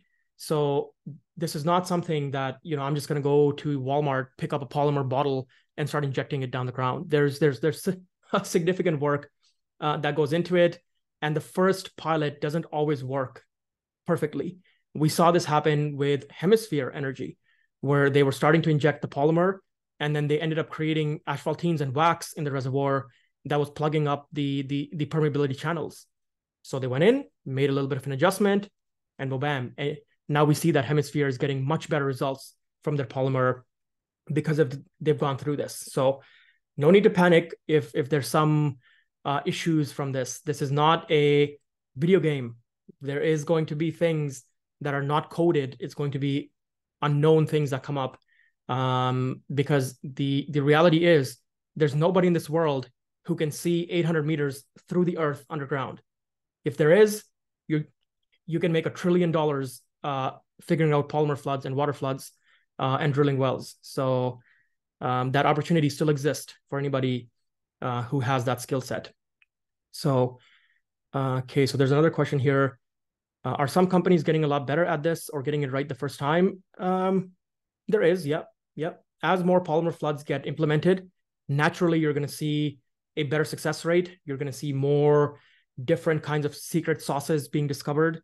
You're going to get different variations that are discovered, the different injection rates. That being said, there's inherently risk in all of this. Nothing is 100%. I have seen different trials in various parts of Canada now, and I would say very few of them are working on the first time around. That's why they run a pilot and kind of see what's working. And keep in mind, just because something is working doesn't mean it's the best recipe for that reservoir. You could have used something else which would have been 50% better, right? So it's always worth not just going to the first polymer and just sticking with it because it works. You want to try out different ones, the same way that we want to try out different water injection rates and different types of drilling and completions and infill spacing, perfs, etc. And then we see here you have your oil, regular production, water flood. You can see how the water has channeled. You have your polymer flood where you've gone and got more of the oil. You're able to access some of these trapped oil. And then you have your nano flood. So what the nano does, essentially, you can see here in this diagram, when the oil really wants to stick to the rock, it'll go in with these nanoparticles and push the oil off the rock. Once that oil is slightly showing its little opening, now the polymer or water can get underneath it like a chisel and push it up over time. So very, very new technology. I don't want to go and say that nano is going to work on this reservoir or any such thing. It's out there. Companies are using it. It is a new technology. It works really good for heavy oil. The beauty of all of this is Heavy oil never got the right kinds of optimization and efficiency that the fracks did, that the drilling did, that the unconventional plays did, that some of the bigger oil sands plays did. Heavy oil was just too expensive. Nobody wanted to go and spend the money on something that barely generated a net back at $50 to $60 oil. So they just left it. Now that we have $80 oil, now companies are saying, you know what, hang on a sec. There's a lot of oil in these reservoirs. We can get to really high recovery factors. We have a lot of technological upside, and we have a lot of enhanced oil recovery upside. Why don't we go in here and try and get some more oil out of these reservoirs? It's not very difficult conclusion to come to when the money makes it worth it to go and do this. Okay, here are the Brooks wells. So that was the heavy oil that I shared, the 10 wells. We now have the Brooks wells. So 8 wells into the Pecosco formation. They're saying an IP rate of 67 barrels per day, ultimate recovery of 60,000 barrels. So 67 barrels per day. They're putting in an initial decline rate of 48% per year. Okay, pretty fair. I think that's about normal for this kind of reservoir. Reserve life index of about 10 years is what they're going to produce for. And then you have your, they already have a centralized battery. They're going to reinject the water, low operating cost operation. We'll see. And then they've acquired the new leases and constructed them already.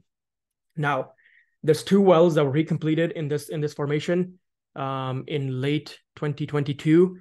They have produced at the rates that Prospera said they were. There is a lot of confusion around where are the rates? Why aren't the wells being produced? So my understanding is that I don't have the graph here, unfortunately. So my understanding is that the wells that were recompleted, they were abandoned in the other zone about 15 years ago. So the well was produced for a few months. It was abandoned. The well was just a tiny little wellhead on site. The grass was growing around it. The well site got destroyed, overrun by grass and whatnot, and there was no infrastructure. So there was nothing to produce the oil into. What are you going to do? You're going to produce it into some sort of mud pit. So essentially what happened is that because they don't have the money for the infrastructure to build a battery, to build a water injection, to build a pipelines and the surface facilities, they just left them. They said, no, if we do this, we're taking a risk on these wells because they never let the wells flow long enough to figure out what rates were they going to peter out at. Because of that, it just didn't make sense to build all this stuff. And then you find out the well had a relatively high decline rate on it. So they left those 2 wells. They're going to wait until this other drilling program goes through, drill these 8 wells, and now you have reason to go and build all this infrastructure in this part. What does it cost? I don't entirely know, but let's just be honest. Prospera did not have the money for the last 6 or 12 months to go and drill or to go and put money into facility projects. They needed to put money into production projects, which is what they've done. So, okay, I'll leave that there. You can see the reservoir characteristics here. So the number of sections, the water saturations, the porosity here, and then the oil in place that you come up with a volumetric calculation. Here are some of the Pecosco wells in other parts of Alberta. So on the top here, you have Torkson, a Schlumberger company. Pretty good, 140 barrels it came on at, has about that 50% decline rate. And about 4 years later, it's making 10 barrels. So looks like a Viking or a Montney kind of production profile. Here is a well from Pinecliff. So Pinecliff also very active in the Pecosco. Most people maybe don't know this, even though it's a gas company. They have been very active on the oil drilling in the Pecosco. Some really, really good wells. 400 barrels per day IP. Month 3 or 4 is about 200 barrels per day. And then even 1 year down the road, it's producing 100 barrels per day. Pretty good. For this kind of well, relatively cheap to drill these. It makes sense. And then you have a company called Islander Oil and Gas. This is in northern Alberta. They're drilling into the Pecosco 600 barrels per day and petering out in about 6 months at 300 barrels per day. You have another well they drilled, a little bit slower. Production came on at 160 barrels per day, and month 3 has gone down to 85 barrels per day. We'll continue to track this over time. Just keep one thing in mind. Prospera is saying the IP is going to be 67 barrels per day. That's it. You're seeing wells in the Pechisco not making 68 or 69 or 70 barrels per day. They're making 3, 4, 5, 600 barrels per day. Again, we don't have the information to conclude what the Prospera wells are going to come on at. There's other wells in the Pechisco that are showing really good results. Here is the Pechisco as a whole in Alberta. The wells in the Pechisco that were drilled post 2017. So, sorry, 2019. So you can see here, we're starting at 0 wells in Q1 of 2019. And these wells are now producing 5,500 barrels per day out of just 30 wells. And keep in mind, this includes the wells that were drilled 2, 3, 4 years ago and have declined since then. And we're making 5,500 barrels per day out of 35 wells. This is not just one area. This is Torkson. This is the city of Medicine Hat. This is North 40 Resources, Pinecliff, Islander Oil and Gas, and a couple of other small private companies that are included in this graph. So I'm not cherry picking the most productive Pechisco reservoir. All Pechisco drills after 2019 are shown in this graph. Prospera is saying their wells are going to come on at 67 barrels per day. So when you're making an opinion as to what is conservative, what is realistic, and what is too optimistic, you can do the math here and see what makes sense. So that's kind of the base of what I want to share on kind of overall the new drilling program. It's pretty obvious why I am bullish on the company, given the inherent geologic characteristics. Again, this is not investment advice. This is the due diligence on other adjacent properties, on other fields in the area. I would recommend anybody curious about the polymer flood to go and read the Baytex SEAL PDF that they put out with the AER. I would go and suggest people read about Strathcona Cactus Lake field. And then I would suggest people go and look at these Pechisco wells that Pinecliff is drilling. They've shared some information about that in their MD&As. And then the Islander Oil and Gas is unfortunately private, but you can get some information from files that are out there on sort of what they're doing. So I'll leave it at that on the drilling program.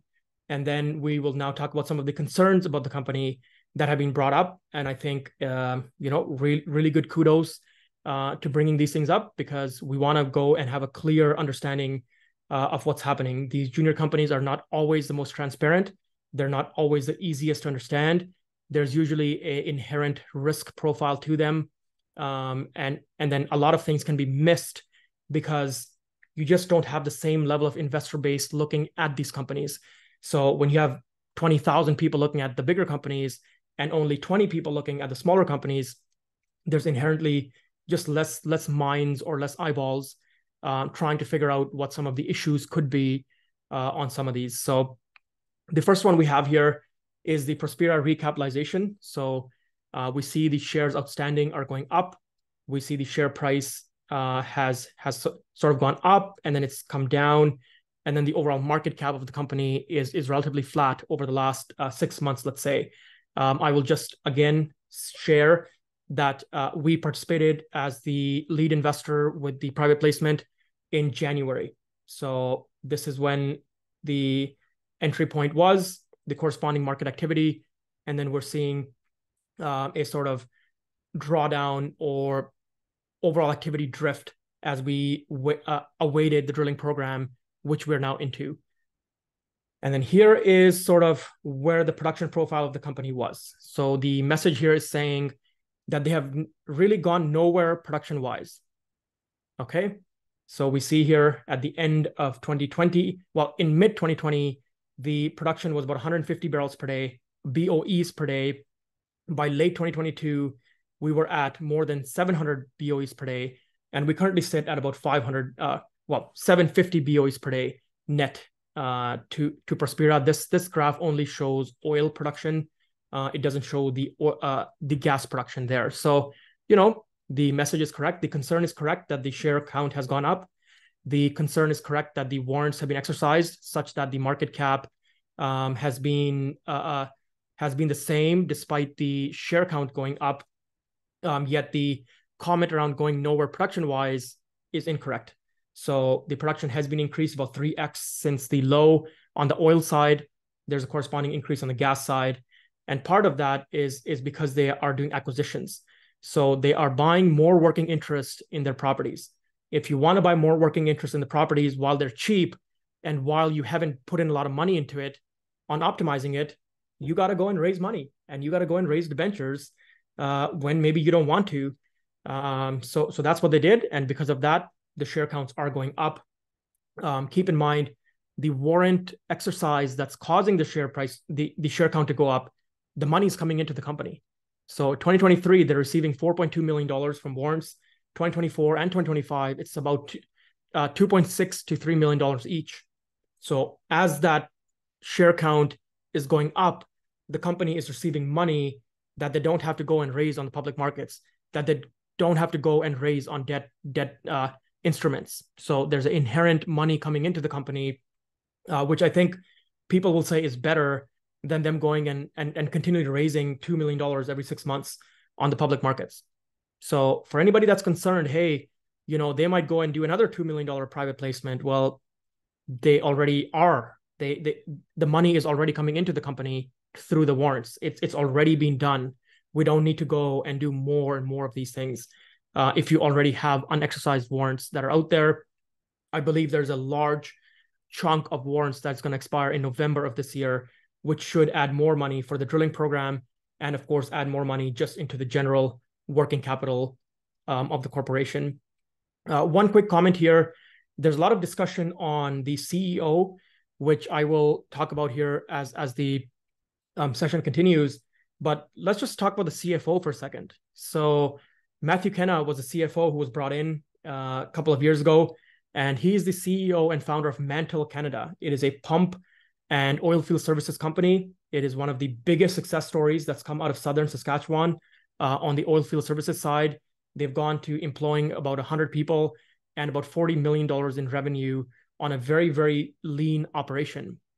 This most people have never heard of Mantle Canada. Well, ask anybody in the Cuthbert, Weyburn, Estevan, Macklin area about Mantle, and you will hear about the success story of this corporation starting from zero and becoming this oil field services, not behemoth, but the choice for a lot of companies when they look at pumps, especially oil field downhole pumps, I should say.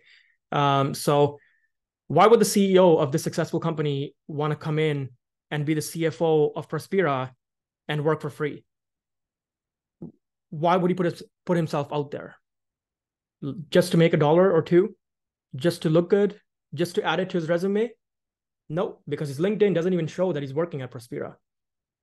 So ask yourself, why would a successful entrepreneur go and put themselves in the line of fire of a restructuring story and not get any compensation out of it? Okay, well, maybe there's some inherent synergies. Maybe Prospera can use Mantle's pumps and therefore there's a synergy there. Well, they're already doing 40 million in revenue. Is Prospera really that big that that's what's going to make the company that important? Or is it maybe some personal challenges and going out and bringing a company from the dead back into really, really good operations, and people have that personal satisfaction and internal growth, I guess, of doing that? Take it for what it is. This means nothing to certain people. To certain people, you got to think about it logically, why a person like that would put themselves into the situation. And then you can say, okay, if somebody's calling the company a scam, you're essentially calling all these people that are part of this as they're either completely stupid or they're all scammers. And I guess I'll leave that up to your opinion as to where we're at in this right now. But I did think that was important because I looked up every single person on the management and the C-suite and all the major investors and everything, and what would be their reasoning for partaking in this restructuring story. Here's some of the placements that were done. 2021, money was very hard to raise in 2021, summer of 21. I think we all know this. There was concern that companies were going to go under. There was concern that companies will not be able to refinance their debt. There was concern that there was too much debt on the balance sheets. The RBLs were going to be pulled. And yet here is Prospera raising 800,000 on the placement and 3.3 million on a convertible debenture. So again, why? Why would people want to put money into this if it was a scam? Why would people want to put money into this if the inherent value was not there in 2021? You could have bought a debt-free company. You could have bought something with very little debt on it in 2021. You could have bought anything on the public markets in 2021, and you would have made a ton of money, especially in the oil sector. Why take the risk? $4.1 million was not easy to raise for a company in this bad of a balance sheet shape in 2021. Somebody made a bet. And if you think that that person just had 4.1 million to give away, maybe, but maybe there's something more to the story when you think about it from a logical sense. Current shares here. So we have the current outstanding share count. We have the total warrants outstanding. This is about 3 months old. And then you have the debenture conversion, which was pushed to 2025. For now, would be converted at a future point in time if the entity doesn't want to be paid back on the debenture, bought back as is. So total fully diluted share count, 521 million. For the case of Prospera, and you're running any sort of calculation on cash flow multiples or production multiples, use the fully diluted share count.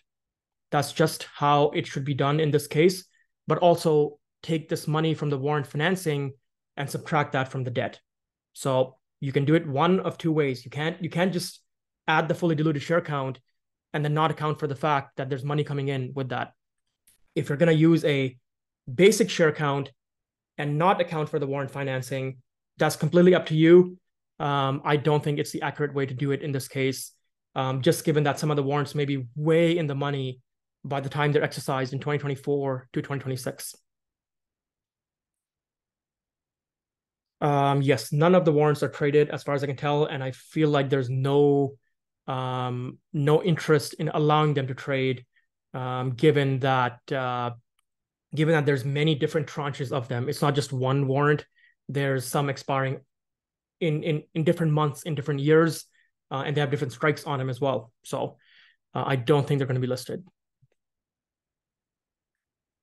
How long is the drilling program expected to take? So the horizontal wells are about 1 week each.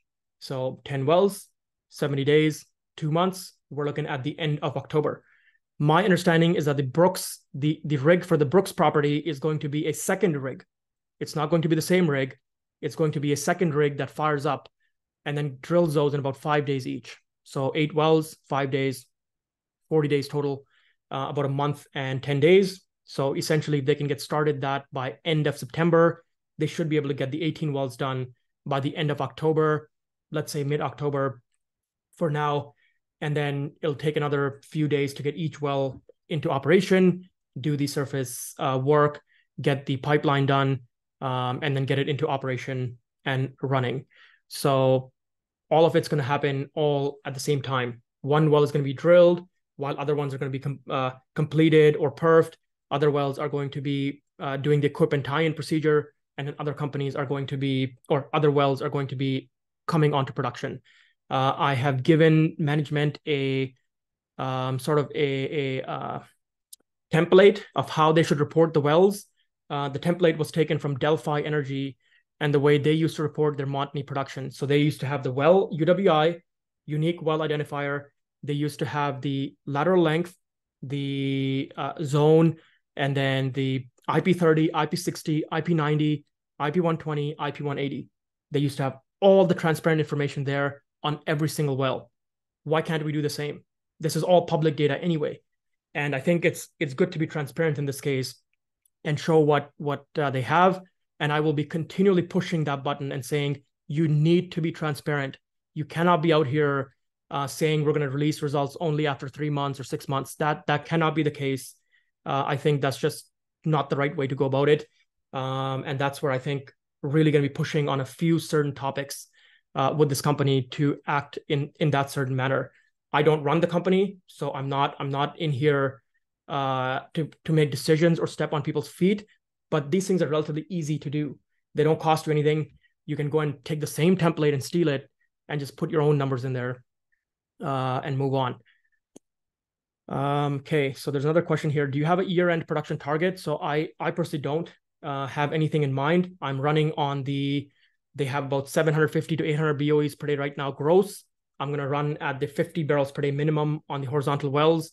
Not all of them are producers, as far as I understand. So we can't just multiply it by 10. And then the Brooks wells are all producers. And I'm going to run with 50 barrels per day on them as well. So let's say there's a total of 15 wells, 50 barrels per day, 750, 1500. Anything more than that is going to be, to me, bonus. I really want to see one or two wells that are 100 barrels per day plus. So I will say this right now. On the 10 wells, let's say there's 8 wells that are oil wells on the oil program, on the heavy oil program. Don't expect them all to be the same production. There's going to be 6 wells that are at type curve. There's going to be 1 well that is a complete junk, 5 or 7 barrels. And there's going to be 1 well that is 70, 80, 100, 150 barrels. That's how these programs go. If there's 2 wells that are really good, I'm going to be even happier. And then if there's 2 wells that are bad, then you really got to take everything into account as a whole. Keep in mind, these wells are not just being drilled for primary recovery. We're also looking at the water flood impact, and we're also looking at the polymer impact. So the IP of the well right off the bat, it's going to produce the oil near it. As the water flood starts coming in, the water is going to push more oil into the near wellbore area. So the IP 30 is maybe not the right way to look at it. Well, if you're asking me for year-end production target, we're only really going to have IP 30s. We want to see how that production goes as the year goes on. I just showed you other wells in the area that are much above 50 barrels per day. But for the sake of when we're looking at what we can get to, 1500 is where we are. And there's obviously upside to that. I'm usually very realistic in my well production numbers. I'm going to tell you this one is quite conservative, just because I think the upside on some of these wells is not going to be on the IP, is going to be on the water flood coming in, and then the polymer at some future point in time coming in. Not all these wells are going to produce like gangbusters right off the bat. That's heavy oil in a nutshell for you. These are not Viking wells. These are not Montney wells. We don't really care about the IP 30. We care about the IP 90 and the IP 365 and where we go from there. So if you ask me what I think Q1 24 or Q2 24 is going to be, now you'll get a very, very higher number from me, because I think that's going to allow all the water flood to work, the system to really readjust to the new wells and the low pressure zones.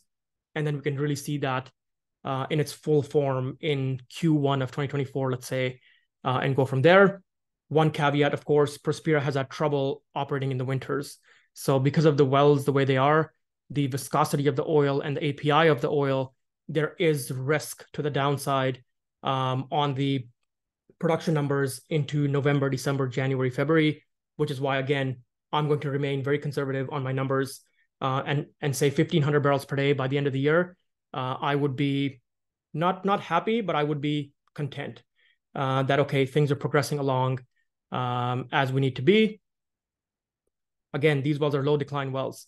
Just because they didn't come on like gangbusters doesn't mean that they're not economic wells. If it produces at 60 barrels per day or 50 barrels per day for the next 5 years with no decline on it, isn't that what we want for low decline cash flow, along with a ability to sell the company in the future? You want your low decline base. Once the well results actually come out, I will immediately adjust those targets. So don't take this as a gospel that I said this today and therefore this is what it should be by the end of the year. As soon as I have information on the first well, second well, third well, and then the first Brooks well, second well, third well, I will adjust these targets on a moving sort of target for the year-end production on that.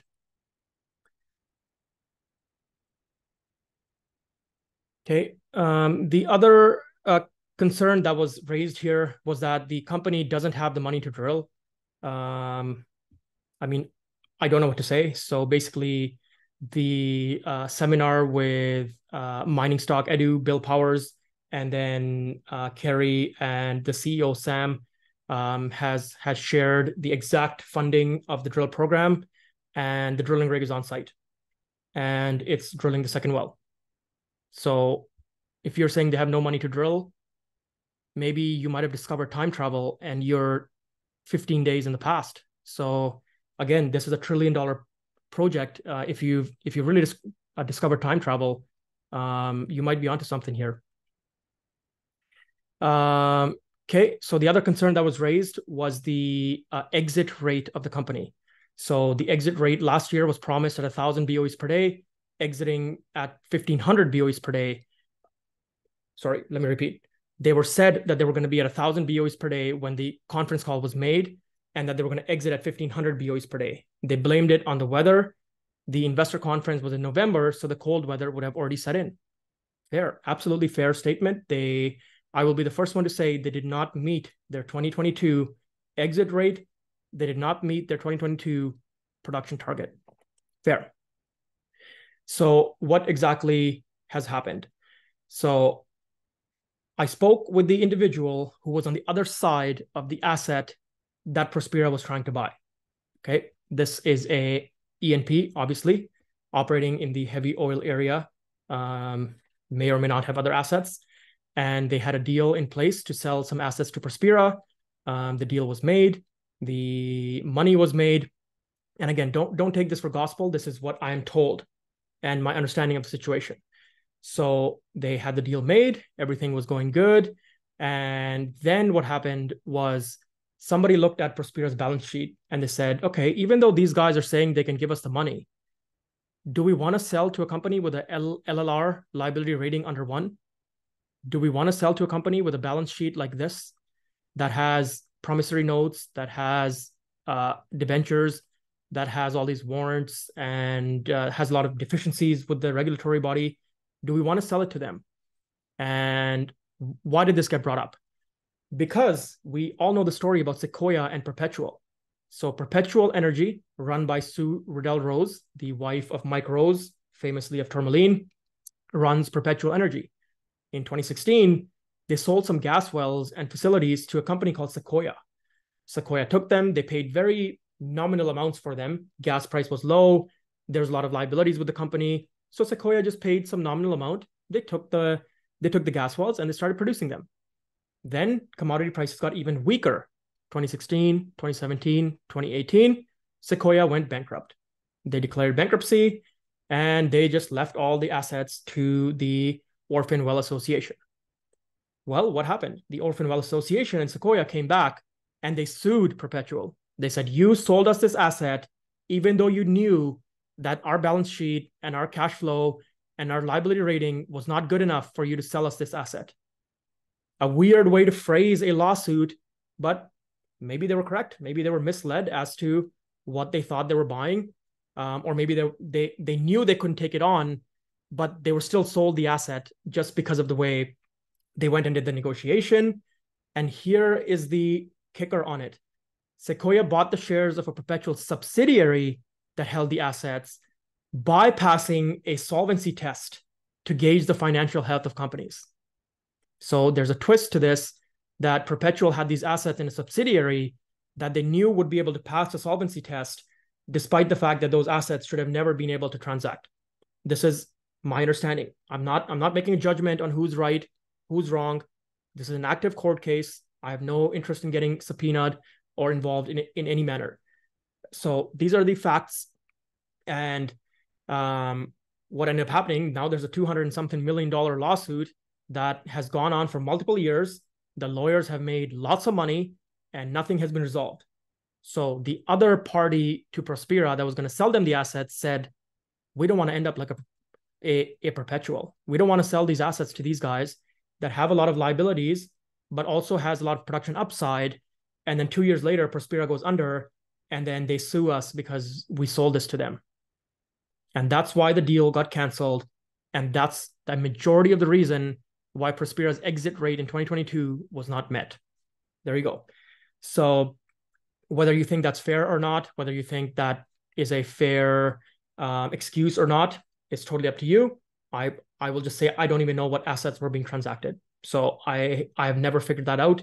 I think it would be illegal for me to know from the company's perspective, telling me more than this. The company never even told me this. I just found out through a mutual contact who I was chatting with. And the story may even be twisted. This may not be the true story, but this is what was told by an individual on the other side of the transaction. So what did Prospera do? Well, March 2023, they announced this, which got completely ignored. They announced that they have addressed 400 non-compliance, they've abandoned 60 wells, and they've increased their liability rating from 0.37 to 1.2. They've erased the liability deficit of $9 million and have an asset now of $4 million as far as the NAV of the assets goes. What does that let them do now that they couldn't do in Q3 and Q4 of 2022? Exactly. As they get more and more higher liability rating, the liability rating is going to increase because of the new drills. The new drills are going to add a lot of deemed asset value to the company. Your liability rating might go to 1.5. It might go to 1.75. Now you can go and take on these assets with the other party not worried about your situation. Now, with the warrants money coming in, with the cash flow coming in, you're able to erase some of your debt and you're able to take on these assets a few months later. So both a blessing and a curse. The curse that they weren't able to close the deal and therefore missed the whatever target they had. The blessing being they can still do it. And in the meantime, it's allowed them to really work on the existing asset they had. If they had bought this other asset, they may have only been able to drill 7 wells or 10 wells. They may not have had the money to go and drill more. Their liability rating might have not been over 1, so they might have had to delay the drill program to 2024. We don't know how it would have panned out. Nobody expected the price of oil for the first 6 months of 2023 to be sub $80 a barrel. Nobody expected that. So the fact that they rode out that time without all this abandonment liability on them and having to spend on the reclamation, whatever, we'll see how it pans out. I'm happy with the excuse, whether you are or not. I will sort of leave it up to you. Prospera's corporate presentation includes net income of 14 million. Do you think this is realistic? Again, I have not run any of these numbers. Like you may find this hard to believe that I don't know, or I don't care what the cash flow is or the net income is. I just don't. What matters right now is the 18 wells. Once those 18 wells are online and we have some sort of production number off them, now it makes sense to try and run cash flow calculations, your decline rate calculations, your net income, your reserves, and whatnot. Right now, it just doesn't matter. The well results are really what's going to drive the company value. The well results are what's going to drive the company's growth plans and sort of ability to produce the oil in the ground moving forward. Yeah, it sort of is and it sort of isn't, like an end run in a sense, because this happens more than we think. There was another major mid-cap E&P where the AER essentially blocked a transaction from happening because the company itself was just not in the right balance sheet setup to go and buy this other asset. So I've heard of 2 of these now in the last 3 months. And I think there's probably more. I don't think I'm going to hear about all of them, obviously. So I think it happens more than we think, especially in today's world where the abandonment liabilities are getting more of a concern to certain people, and also because companies are just scared of this because there's a precedence for this Sequoia perpetual issue that has happened now once, I guess, in a major way. And it's also ongoing, by the way, with the Piraday and Shell transaction. There's a lot of issues there with the asset transfer and the way that's being dealt with. So there's 2 examples in a sense where there are major issues with transacting with an entity that's got high debt and got a high ARO liability already. So just to add to this a bit more, so the concern also discusses the cold weather setting in. So I think all of those that live in Alberta here and Saskatchewan, we know cold is a relative term. You'll see people in March out there in minus 15 in their tank tops. You'll see people who have just moved to Canada in plus 10 degrees out wearing jackets. So it's a very relative term. What happened last year was that the winter issues really hit at a certain point in time. I don't exactly know when at this point. I don't remember, but I believe December and January were your really, really cold minus 50 degrees Celsius points. Does minus 50 cause a problem? No. Does minus 50 for a week cause a problem? Yes. So the wells going down had more to do than just cold weather. It has to do with the severity of the weather and the longevity of the weather. So if you have wells that are just constantly in the cold for a week straight, there is going to be problems, not just on the flow line of the oil, but your engines don't like to work in minus 50. They start sputtering. They start running out of fuel gas. The engine oil starts getting thick. The hydraulic oil starts getting thick. There's just a consistent problem here. It is basic thermodynamics.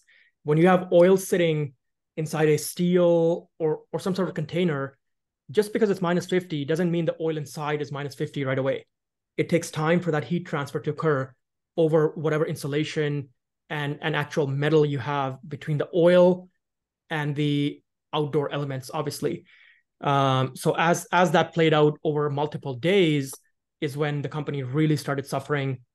And I can tell you this for what it matters from having done this kind of work.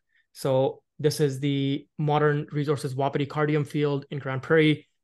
This is when I was with Velvet Energy out in Edson. So we worked in these conditions. It's not hard to work in them for a few hours or a day or 2 or 3. When it goes on for a week or 10 or 15 days, you are working 24/7 because everything is down and there's nothing you can do.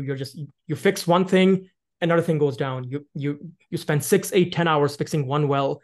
And sometimes you just say, you know what, leave it. We'll leave it until until the weather is more pleasant, which means it went from minus 50 to minus 30, and then you go fix the wells. So this is something that happens a lot all across Alberta. It suffers more in the heavy oil, low API oils naturally because they're just heavier. They don't like to flow anyway, and they have a lower viscosity, they have a higher viscosity, which just doesn't let them flow in the winter climate. So I think just saying that they said this in November when the cold weather was already there, yeah, okay, that's a fair statement, but it doesn't show you the true nature of how the oil industry works. So severity, longevity of the cold are what the problem is. It's the same with wildfires or the heat or whatever problem you have. You can run a day or two very, very lean, but then the things start piling up. If you have a chemical pump that's down for a day, big deal. If it's down for a week, should be okay. If you're down for a month, now your entire flow line is full of wax and you got to go and do a batch job or do some sort of clean out. So everything is a process in this industry. Okay, so there's quite a few questions here. So yeah, for sure. I think the regulator is obviously doing a good job as to what they're doing with the industry, making sure that things are running smoothly. There's nobody doing stupidity, transferring assets and whatnot. At the same time, there's just situations that come up where unfortunately it's a lose-lose situation. Not much you can do about it. And the company that bought them maybe doesn't know what they were doing. And you end up in this unfortunate mess. And now everybody's got to deal with the fallout from that. Okay, are there ways to prevent the issues for this upcoming winter? So yeah, there is ways to prevent it, including insulation, including running heat trace, including running more of your methanol on the gas lines. You can run a higher quantity of solvent. You can have just more insulation on the pipes. And there's certain work that can be done for it. 2022, it doesn't sound like Prospera was ready. So they did have issues with the production for many months until they were able to get it back. So it feels like they suffered from some downhole issues along with surface problems. And now I love this question. So it says, Why Prospera and not other companies? So go to the area where Prospera is in and look at the wells that CNRL has next to them, or Synovus, or Baytex, or Strathcona. Sure, they didn't suffer to the same extent because they were more prepared for it, but there's still wells that went down. And it comes down to when I started the presentation that in the bigger companies, none of this really matters. If you got 200 barrels down on an 80,000 barrel per day company, I mean, you're never going to notice it. Whereas on a Prospera, it went down from 700 to 400. So you did notice it a lot more. And yeah, they weren't alone, I'll say, but also they suffered more than their competitors and their peers, just because they weren't ready. There was things that they were working on.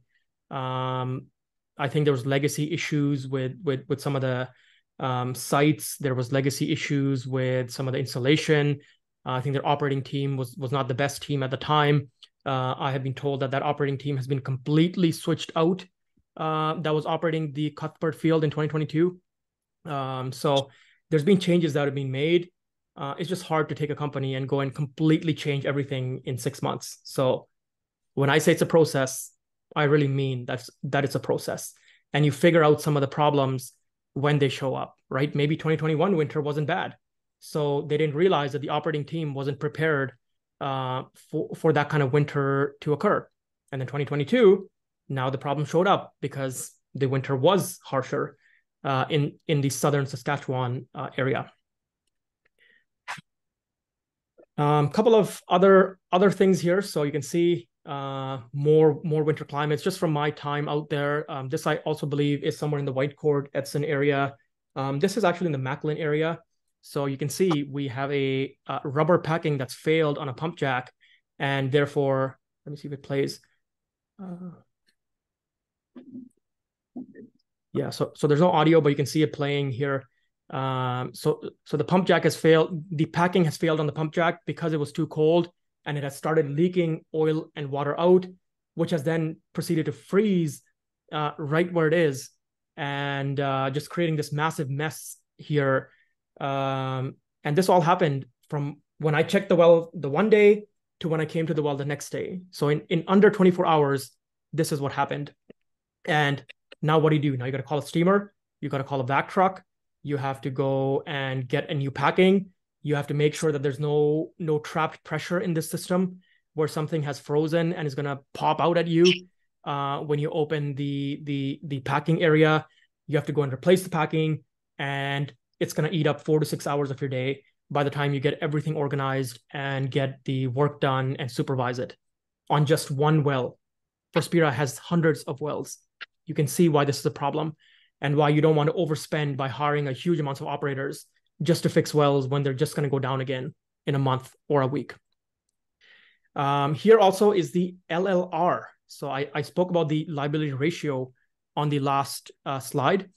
Here is what it actually looks like. You have the deemed asset amount and you have a deemed liability amount. Each well has a deemed asset based on its reserves. It has a deemed liability based on the abandonment cost plus reclamation cost. You have active liability and inactive liability. So wells that are operating and wells that are not operating. On facilities, the AER will give you no deemed asset. Why? Because facilities don't produce oil. They have no reserves. You only get a deemed liability. And you add those two up, you get a deemed asset total, you get a deemed liability total, you have your LLR, licensee liability rating or ratio. This needs to be over 1 for you to be in the AER's good books. This needs to be over 2 for you to really be able to get every single license and every single application through. That's just how the system works. In 2022, you had to spend 4% of your inactive liability in ARO as a minimum. In 2024 and onwards, you have to spend 8% of your inactive liability every single year onwards. So just to give you a little bit of a math, when you're looking at the balance sheets or the MD&As of these companies, look for these specific terms. You may not specifically get the inactive liability, but you can get the total liability. And as the new wells come on, you'll see the reserves that get added to those wells really increase your active liability number a lot. So that's, I think, all I had to share on that. Also, if you bring any wells that are suspended back into active, now you get a deemed asset that gets added to that. Every single month that goes on, you get 1/12 of the deemed asset added, depending on how much barrels the well is producing. Okay, and yeah, there was something else I wanted to share on the LLR, but I can't remember, so it'll come back to me.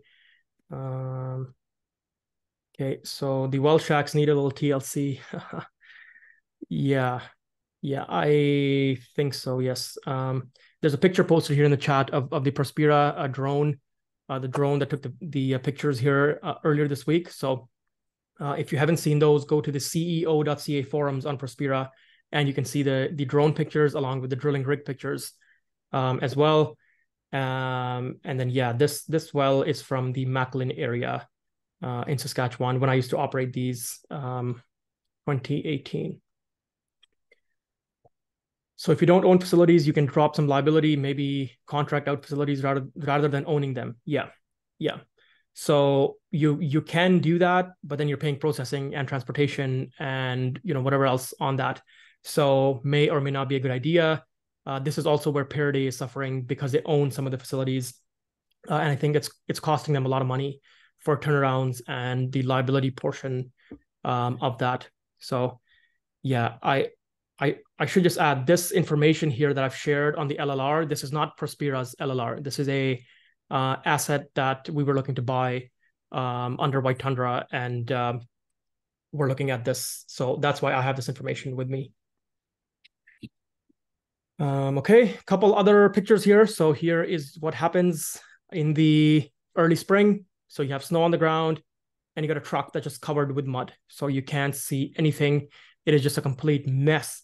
And this is likely what happened with Prospera is they had a very, very rough winter, and then the ground was just completely bad for large portions of the spring, which is why a lot of the restarts of the wells happened in March, April, May, as opposed to January and February. So I believe this is a video. Yeah, so you can see it's some rough operating conditions out in this heavy oil part of the world. Here is things that can happen in the winter when things snap. So the cold gets into certain fittings, it gets into certain valves, and it just snaps. That's metal. You put it under the right condition, and you can touch a pipe of steel or some sort of fitting, and it will just pop off because it becomes so brittle and so out of its operating conditions. So I'll just play that again. You can see the kind of mess that's been created in just 24 hours. It has seeped underneath here and all over the road where I was driving on. And then you have, this is just a picture, I guess, of the winter as well.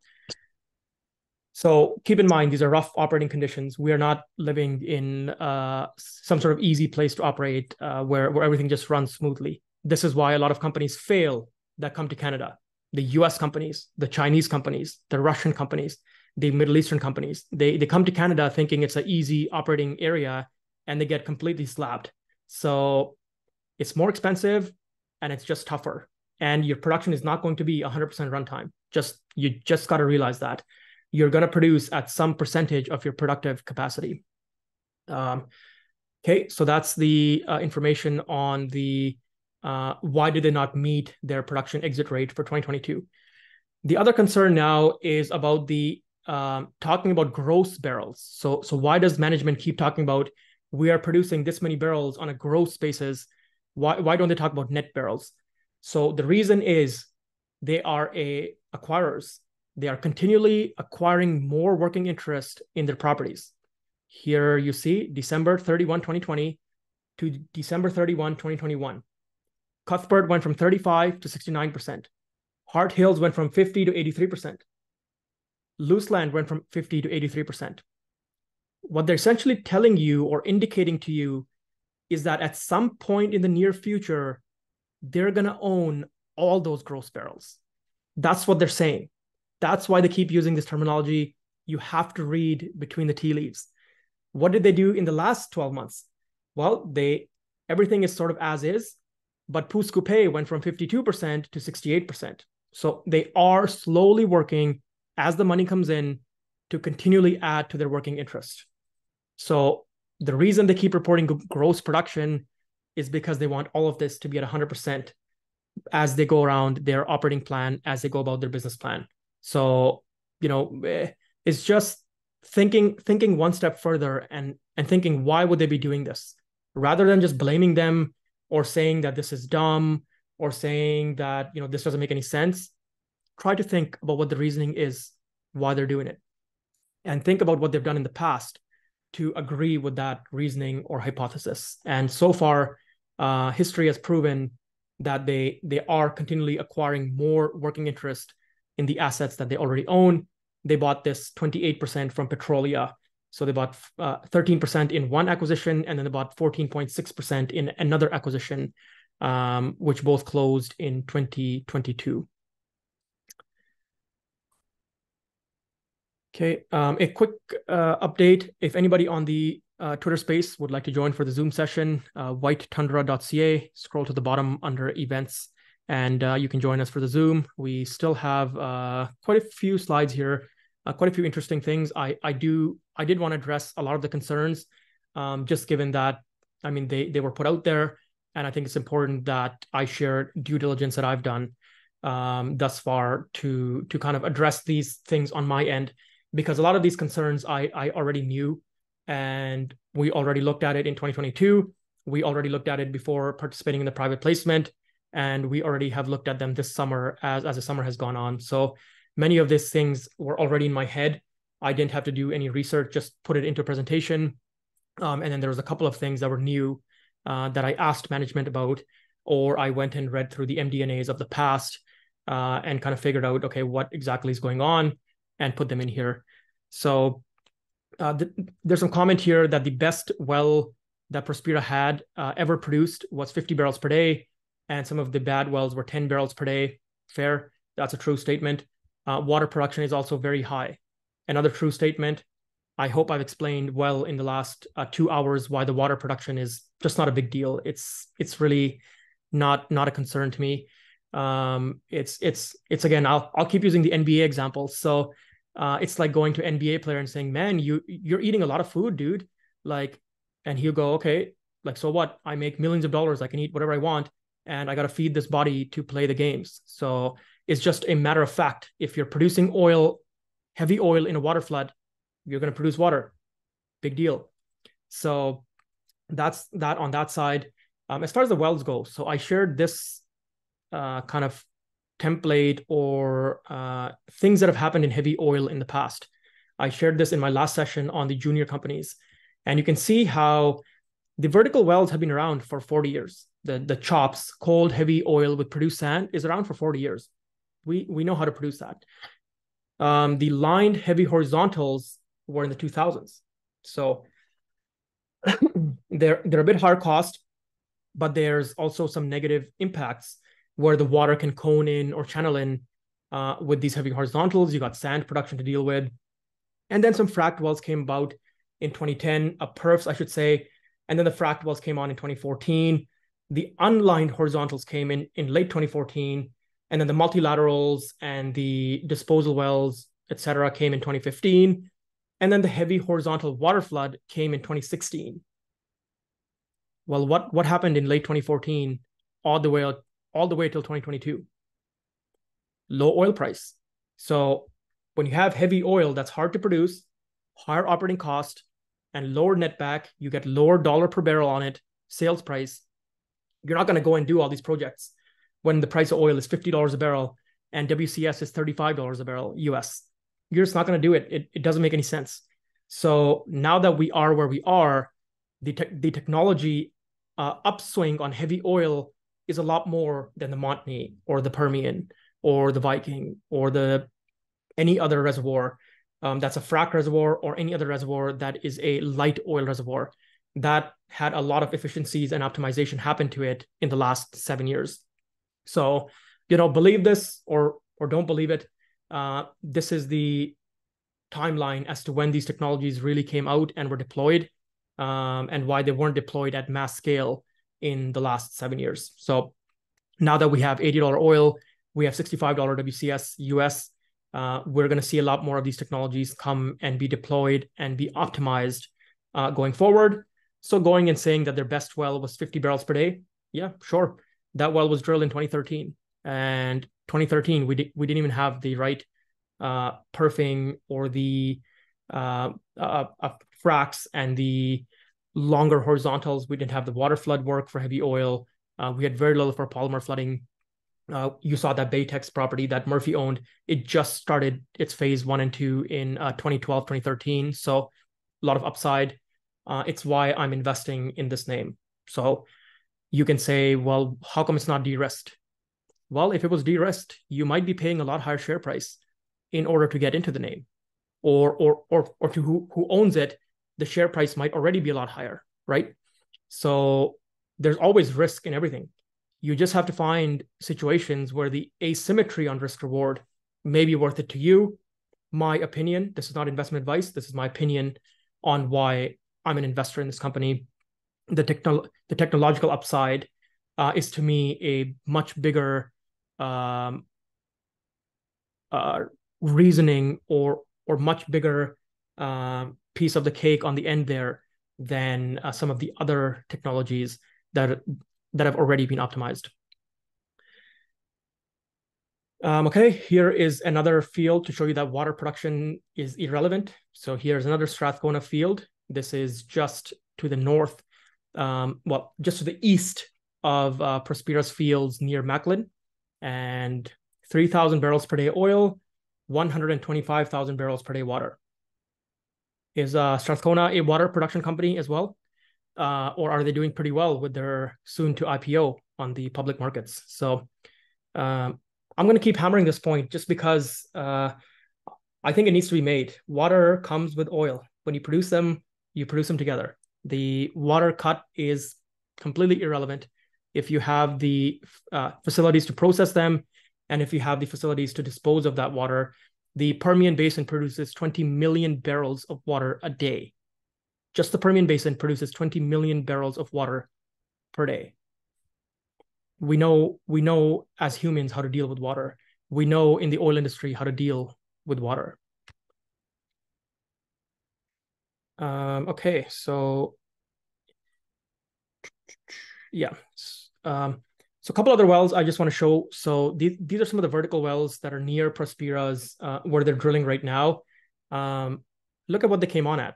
So 80 barrels per day, and then came down to about 40 barrels per day, went down in 2019, and then was restarted in 2021 at about 20 barrels per day. So the IP rate was pretty good, but no pressure support. As you can see, the water rate is not rising, meaning that there's no pressure support on the well. And, once again, you can see that you can say the top well was 50 barrels per day, but this is a newer well in 2017. Prospera never drilled any wells on their fields after 2013. So you're essentially running 10-year-old technology. When we look at what's going on today, there are wells that have come out better. We see wells over here.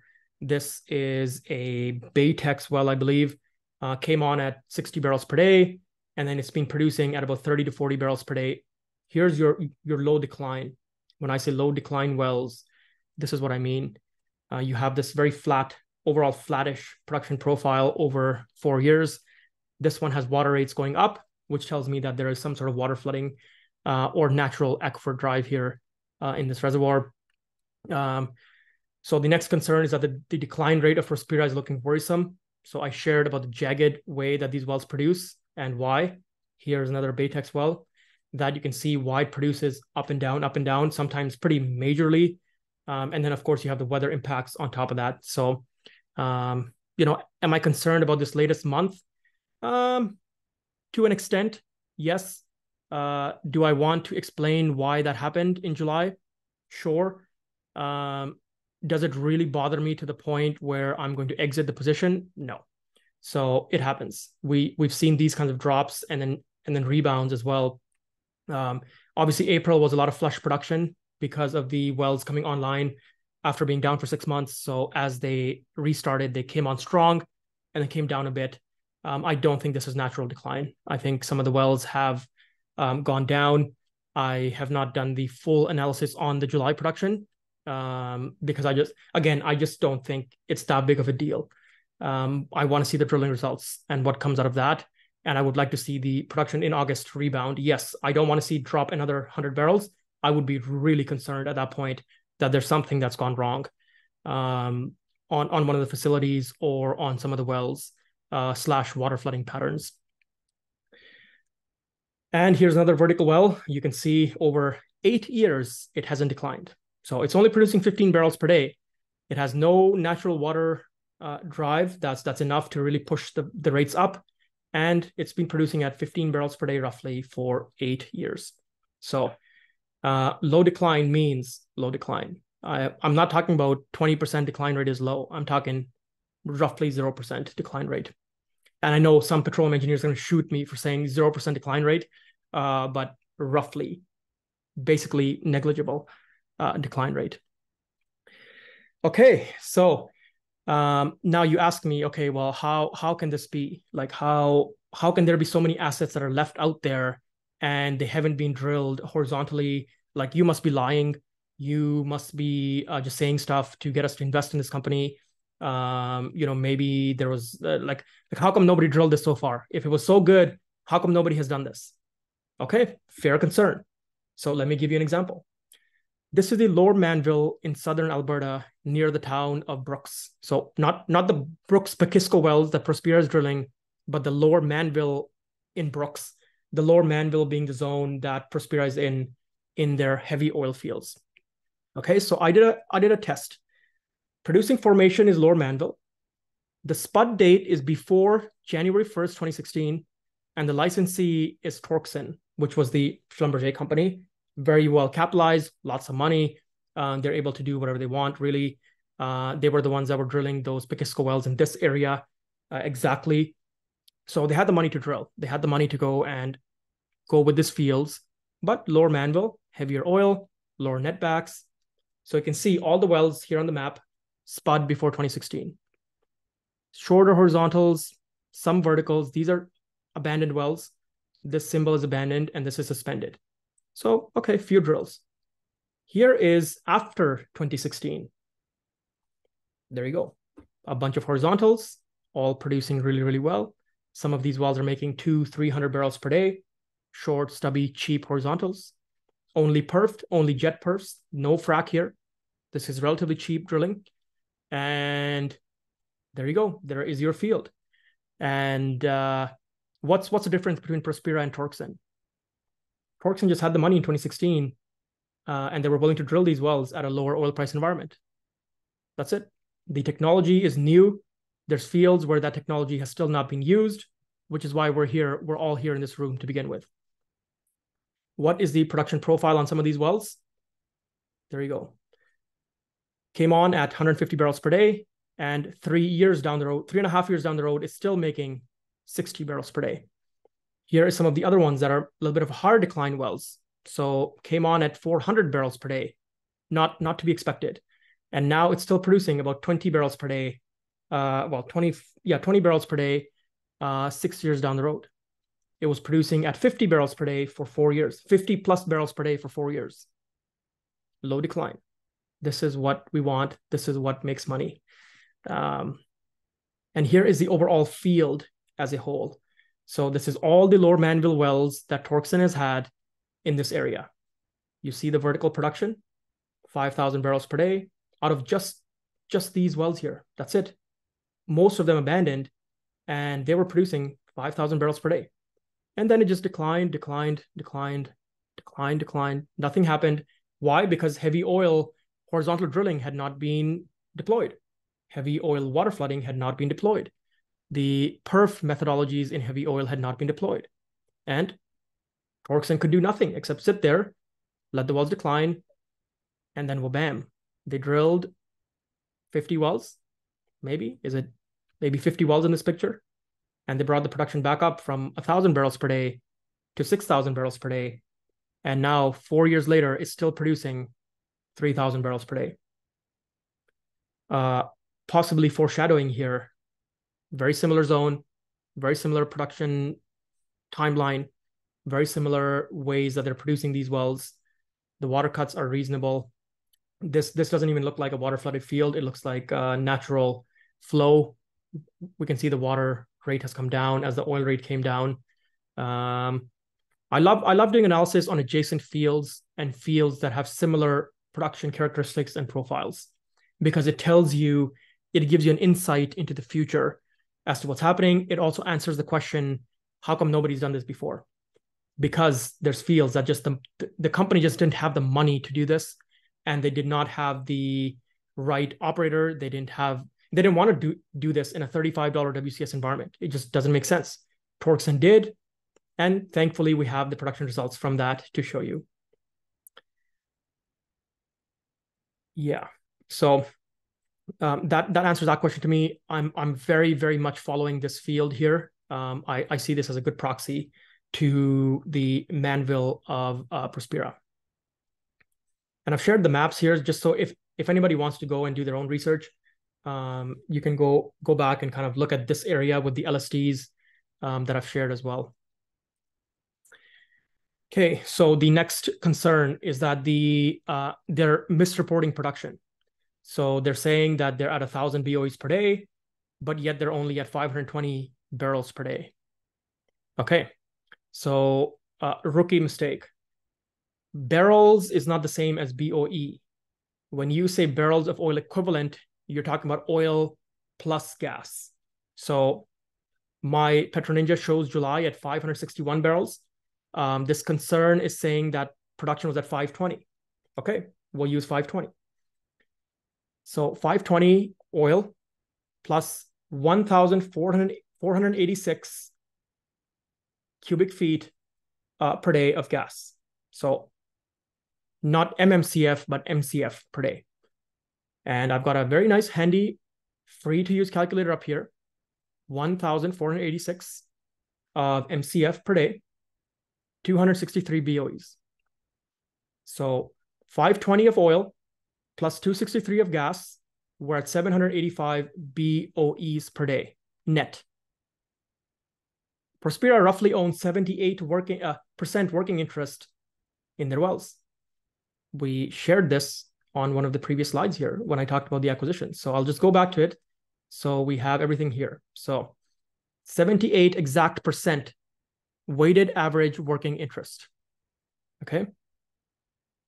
So 520 oil, 263 gas, 783 BOEs per day at 78% working interest. That's 1,005 BOEs per day gross. I don't think anything else needs to be said about this specific concern. So the next one, speaking of Samuel David, he has used the company as his piggy bank. He has received $1 million in compensation, and they had lands that were sold to the company by him for $2.5 million. Okay. So 2020 comp, 2021, 2022, 2023, fair, absolute fair concern. The Quantera is also a fair concern. And then the assets that were bought from the CEO directly are also listed here as $2.5 million. Okay. The second concern on this is that the CEO owns a consulting company, and the company employs family members, but the number of related party transactions is enough to discredit Prospera. Fair. Okay. So what exactly has happened here? So the first thing I want to show you is that Matthew Kenna has received zero compensation. So the salary fee is zero. He received $76,000 of option awards in 2021 and no option awards in 2022. So the point I made about him earlier, you can see the data now showing that. Quantera Oil and Gas has received $204,000 of option-based awards in 2021. We see that in the same year, Samuel David only got paid $55,000 for the work that he did. So essentially, he got paid $55,000 directly, and his consulting company, Quantera, got $204,000 of option-based awards. Now, what does option-based awards mean? So he got 3 million warrants with a strike price of 5 cents. That was the option-based award. When the options were given out in March, were approved in March of 2021, And when they were given out in August of 2021, the share price of Prospera was 5 cents. So what was the value on the warrants? The value was the Black-Scholes model of the future time value of it. He got them at 5 cents. The strike was 5 cents. They, in essence, were at the money, and then there's a time value associated with it. In the time frame from then till now, you have had to create value in the company if those warrants had to be worth something. If the share price was still at 5 cents, those options are only worth the time value of what they are worth. But because value was created by the CEO in the company, those options are worth more now than they were when they were given out. That's why the option-based awards number looks inflated, when in reality, it just reflects the value that was created in the company in that time frame. So I think this is pretty common. I have my own consulting company also that I run, White Tundra Resources, under my domain, I guess. Most petroleum engineers or consultants or well site supervisors have a consulting company incorporated that they run. Nothing about this is odd or strange. There's certain tax benefits to doing it this way. There's also certain things you can write off in a corporation, which you should be writing off, like your truck and your tools and your laptop and your softwares. If you're going to be consulting, why should you be personally paying for that if you're using those for your work-related expenses? So not too concerned about this part of it. The $2.5 million, yes, I will discuss that here. So the $2.5 million was given for the Brooks property. There was a $400,000 debenture, and then, a $300,000 debenture, and then about a $2.1 million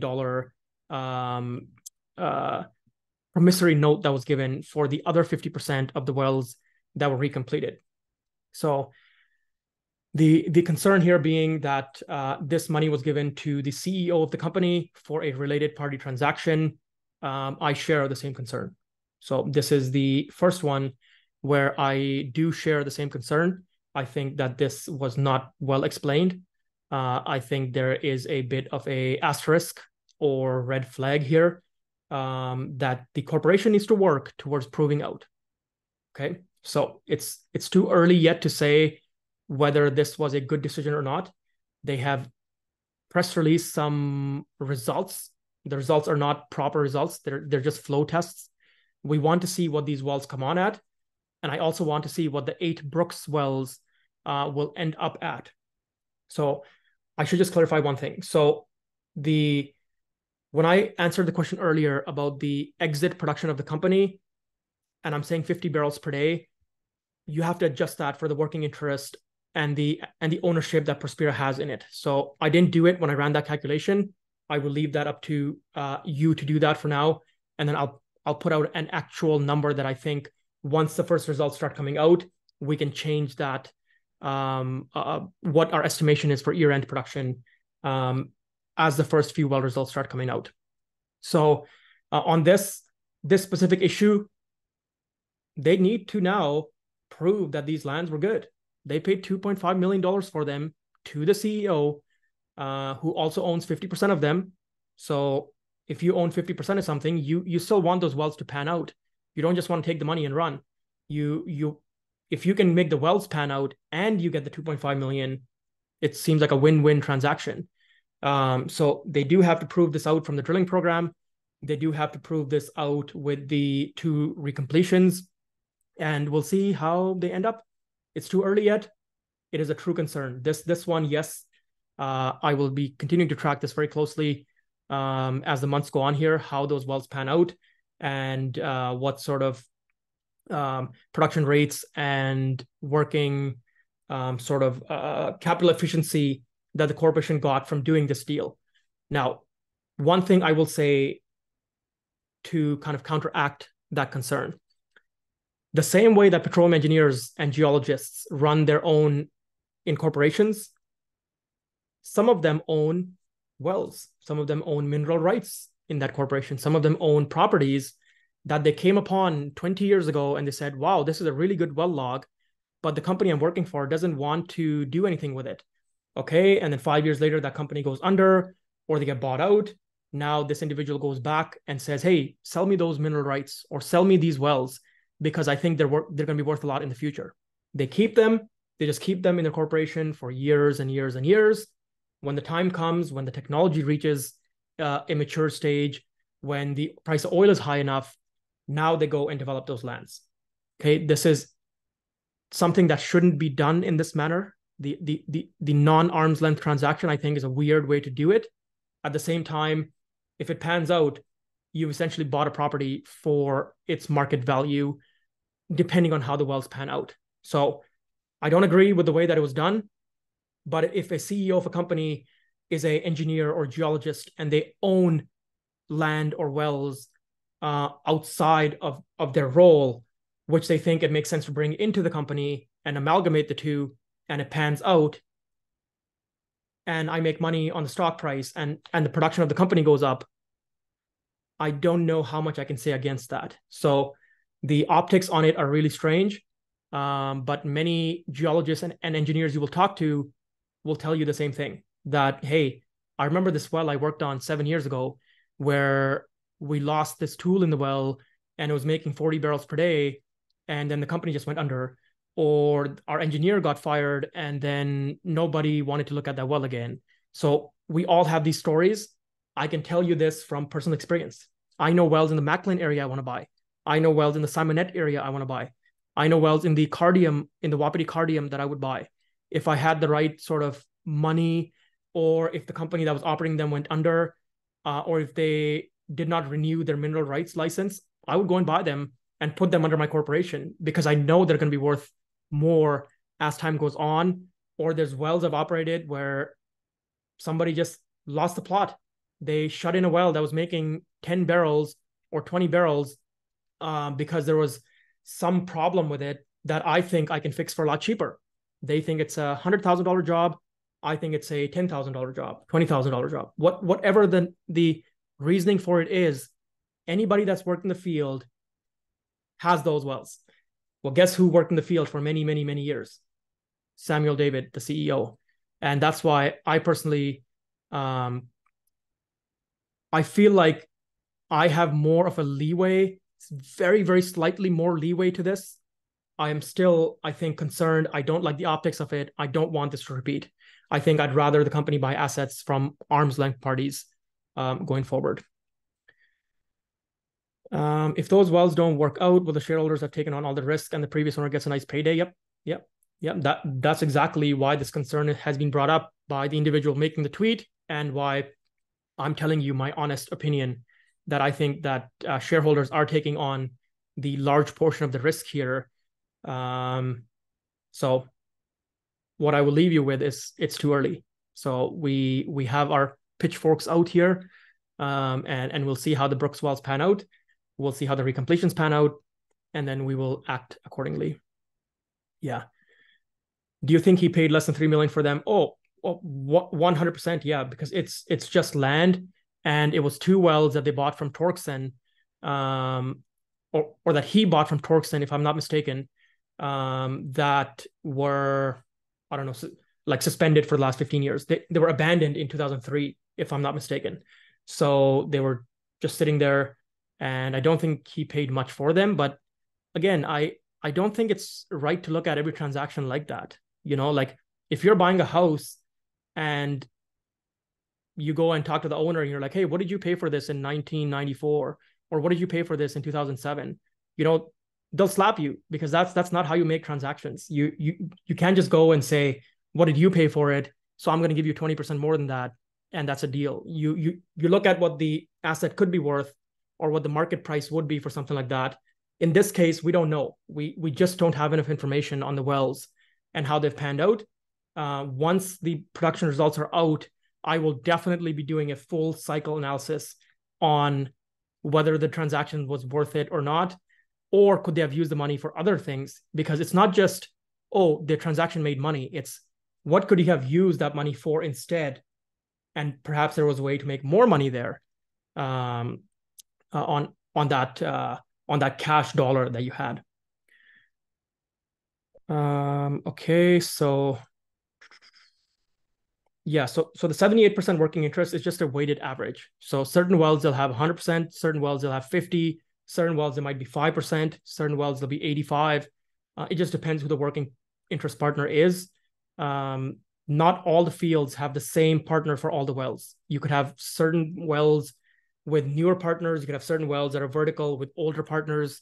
It just sort of depends. But I'm sure they have certain wells with 100% working interest, for sure. And they operate every single well that they own. Every single well that they have working interest in, they operate.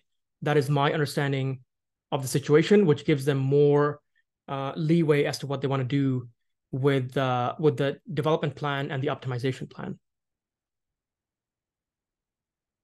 Yeah. Okay. So that is that.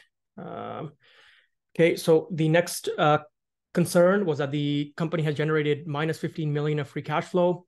Yes, this was well understood. It was a company that needed to do a lot of work on the overall restructuring, the getting the barrels back, getting the capex to do the two sidetracks last year, the capex to buy the assets, the Brooks assets, and then just negative cash flow that they were running because of higher operating cost and issues with the winter. Um, we can do rear view analysis all we want. I mean, we could do this all day long. It's like looking at a again, we'll stick with the same theme of metaphors. Is you've got a very very very skilled player who just has a bad time. He goes into some sort of public problem. They get into some sort of drinking and drugs, and falls off somewhere, falls off a bike and breaks his leg. And then he's now 90% recovered and on the up and up. And then you go and say, oh no, we don't want this player because they've had all these issues in the past. Yeah, fair enough. Fair enough. That's a completely fair statement. But the individual, the team that's willing to bet on that player, and if that player pans out, you're feeling pretty good because you got him for free as a free agent off the market. So yes, there was issues with the company. Yes, it's run negative cash flow. Yes, they fixed a lot of problems. Yes, they've more than 3x, maybe 4x production from the low point.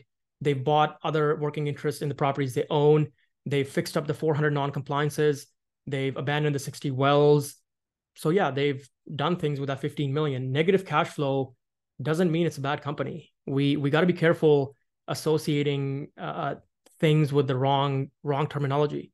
Companies that are getting themselves out of a hole that they've got pushed into need to be negative cash flow for a little bit as they get themselves back on the ground. And you've got two investors here that are businessmen who have been involved with this right from the start: Peter Lacey, Dave Richardson. Peter Lacey being the founder and chairman of Service Equipment. Well, here's the news release. Service Equipment, August 2021, got bought out for $302 million.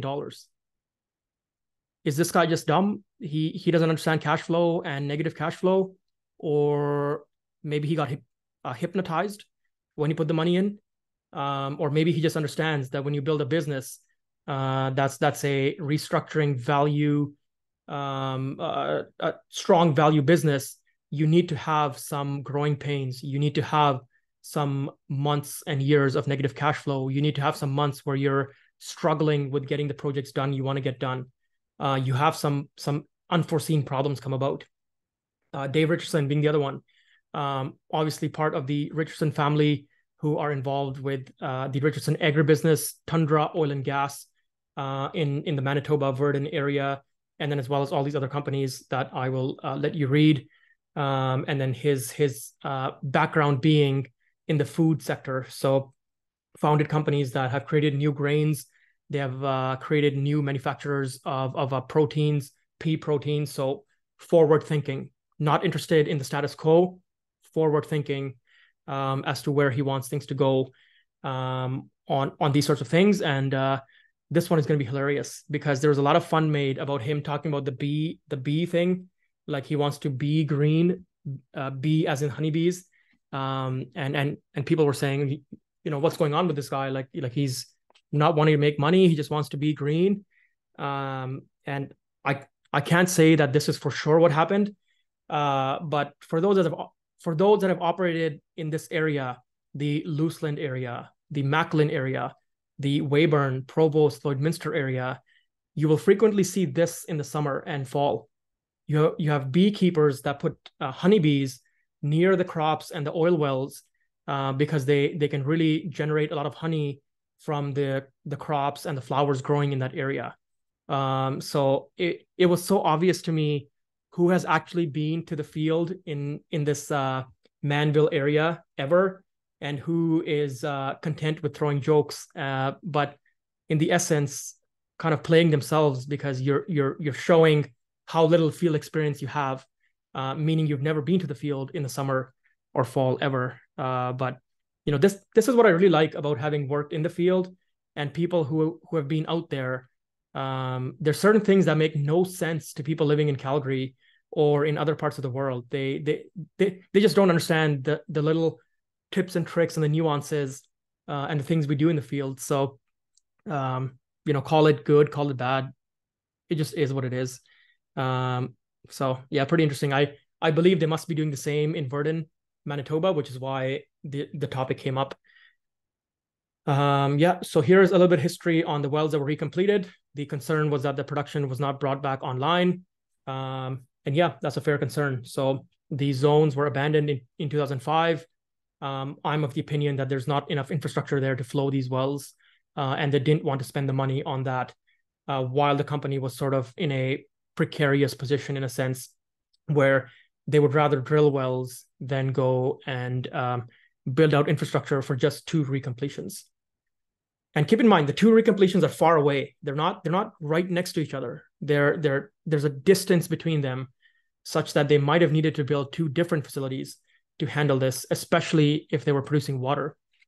And you can see Pakisco Formation was where the refrac happened in late 2022.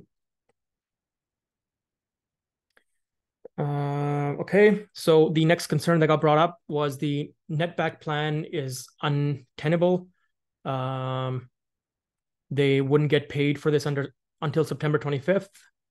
Okay, they're already carrying a lot of accrued payments, and they're already carrying a lot of accrued receivables. So I think they should be pretty aware of the fact that they're not going to get paid for 60 days or 30 days. If they don't know that, I think there's bigger problems within the company. So I don't see this as a real concern. Anybody who's worked in the oil patch knows things work on a net 30 or a net 60 or a net 90. Common kind of, those are the rules of the game that we play. And it talks about the field. The maximum field production was 650 barrels per day. At 3x productivity, you get to 1,800 BOEs per day. So I don't know why barrels and BOE is once again got confused here. These wells do produce gas. So, we have to be careful just saying heavy oil is just all oil. There is associated gas that can get produced with some of these. And hey, if this field, I don't know what exactly the comment is, like 3x productivity of what. But if the field does make 1,800 BOEs per day, man, I'm very happy. Even at a $20 netback, that's $13 million of cash flow a year. Like on a $40 million market cap and making that just from one field, I'd be very happy.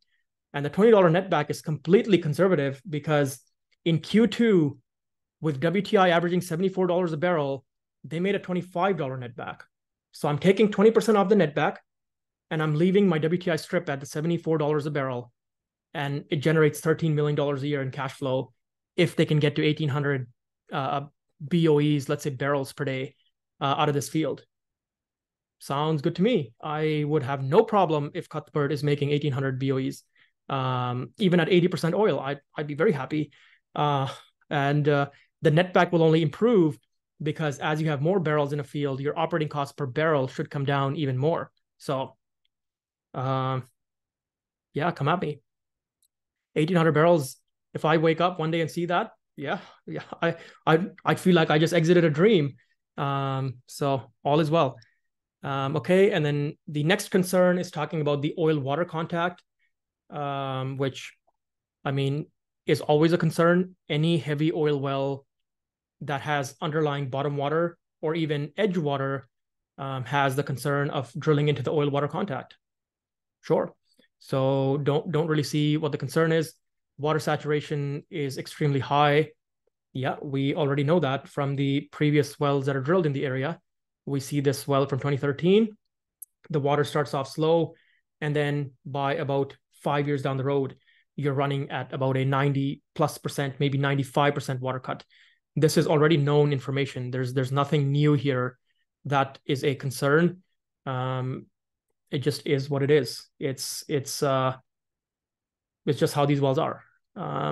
So I think whenever you drill a well, there's always a risk that you will go into the oil water contact in part of your horizontal because of geologic movements, because of some sort of up dip, a sort of geology. You could have a intrusion of some sort in part of your horizontal.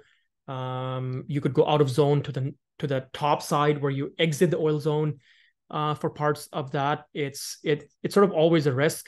There is seismic studies and coring and logging that can fix it, but you're not going to core an entire horizontal.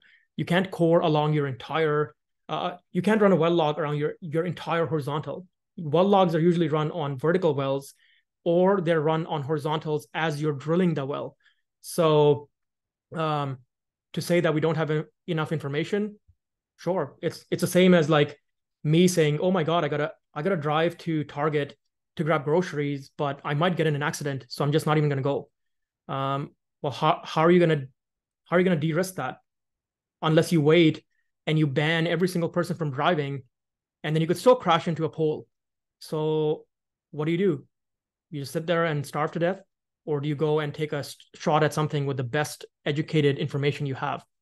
So we've drilled hundreds of thousands of wells into heavy oil across North America. So yeah. Are you concerned about the accounts payable? So I will actually discuss this here in one of the upcoming slides. Are those net BOEs or gross BOEs? So I don't know which slide you're specifically referring to. Maybe this one. I don't know what the 1800 referred to. So maybe I'll wait for a clarification and then get back to you on that.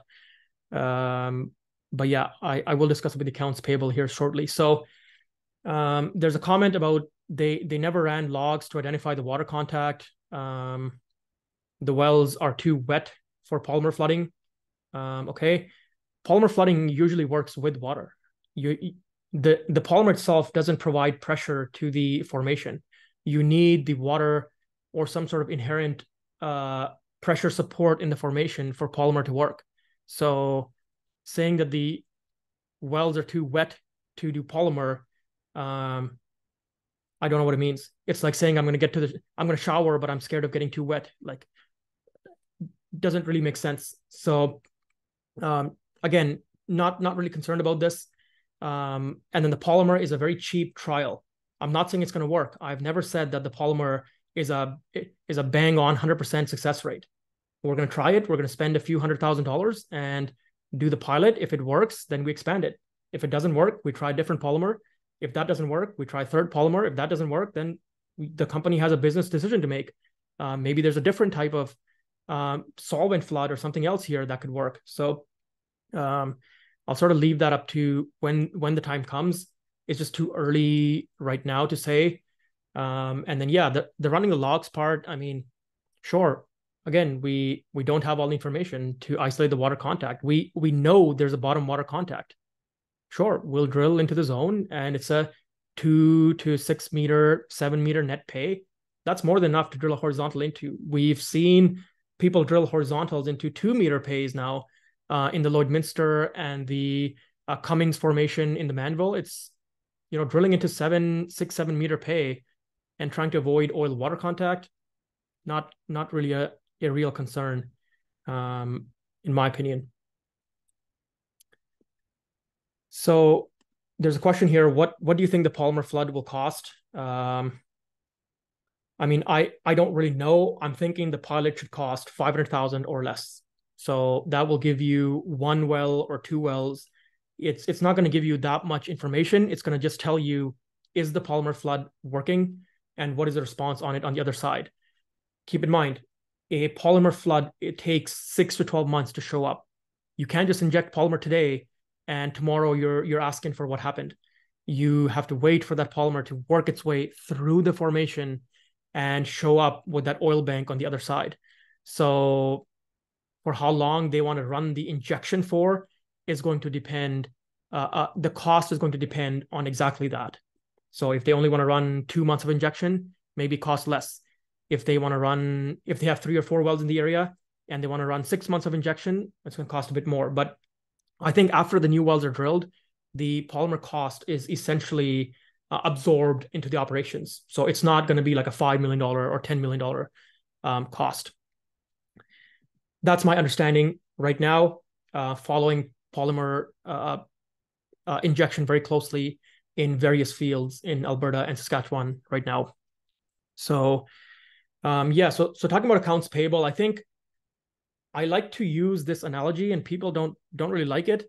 But if this company was going to go under, why didn't it go under during COVID? Why didn't it go under in $30 oil when it had only 3 million of current assets? It only had 11 million of total assets. Actually, in December 2020, it only had 4 million of total assets, and it had 19 million of total liabilities, and it had 8 million of accounts payable back then too. Why didn't it go under then? And what is going to make it go under right now? Did one of the payable guys suddenly say, "Oh yeah, I woke up one day and I chose violence. I'm just going to take this company under today"? Doesn't usually happen. Is it always a risk? Sure. Should we go and overemphasize that risk and get one of those jet planes with the banner? Should we take that and fly it around and say, "Hey, this company might go under"? Sure, be my guest. The reality is, it didn't go under during COVID. So unless you have a clear reason as to why it's going to go under, there's no point just rehashing the same thing and saying, "Oh, the liability is too high," or the net asset ratio is not high enough, because it wasn't high enough last year, and it wasn't high enough in 2021 or 2020. And the price of oil now is 3x what it was in 2020. So again, a valid concern, yes, but when you dig deeper into it, the reasoning as to why that concern would come to reality is just not correct. So maybe something has changed. Am I missing something? I would love to hear about it. Did something change in the share ownership of the debt? Did something change? Maybe there's a debt transaction. The debt got moved from a receiver, from a party to a court-appointed receiver. Maybe somebody sent it to collections. Okay, now there's a real concern, but I don't see any information that is showing that to be the case. So just my opinion, that's how I see risk in these things. Is if they wanted to go under, they would have gone under 3 years ago, or they would have gone under in 2021 or 2022. Now, tell me why. Tell me exactly why. Don't just point at the red button. Tell me what's going to cause somebody to press that red button.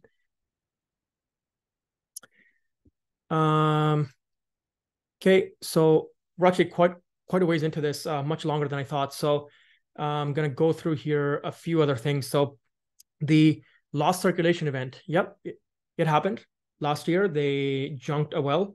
They paid $800,000 for it. It was one of the 2 wells that I referred to right at the beginning of the presentation.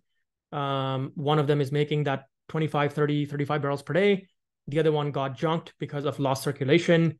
And here's what happens in lost circulation. So when you're drilling into a formation, you can have many things that cause lost circulation. And then it becomes a thief zone. It just takes away all your drilling mud. It takes away everything, and your bit just gets jammed somewhere in a weird spot. And sometimes you have to abandon the well. Sometimes you can pull it out. Sometimes you're too far into the hole and you have to let everything go, cut your drill pipe and move on. So what can cause lost circulation? Well, cavernous formations, high pressure gas faults. They will create kicks and cause lost circulation. A high perm formation that you never expected. It just steals all your drilling mud. Natural fractures, induced fractures. If you're drilling with too much pressure, you can create fractures. The well trajectory effect.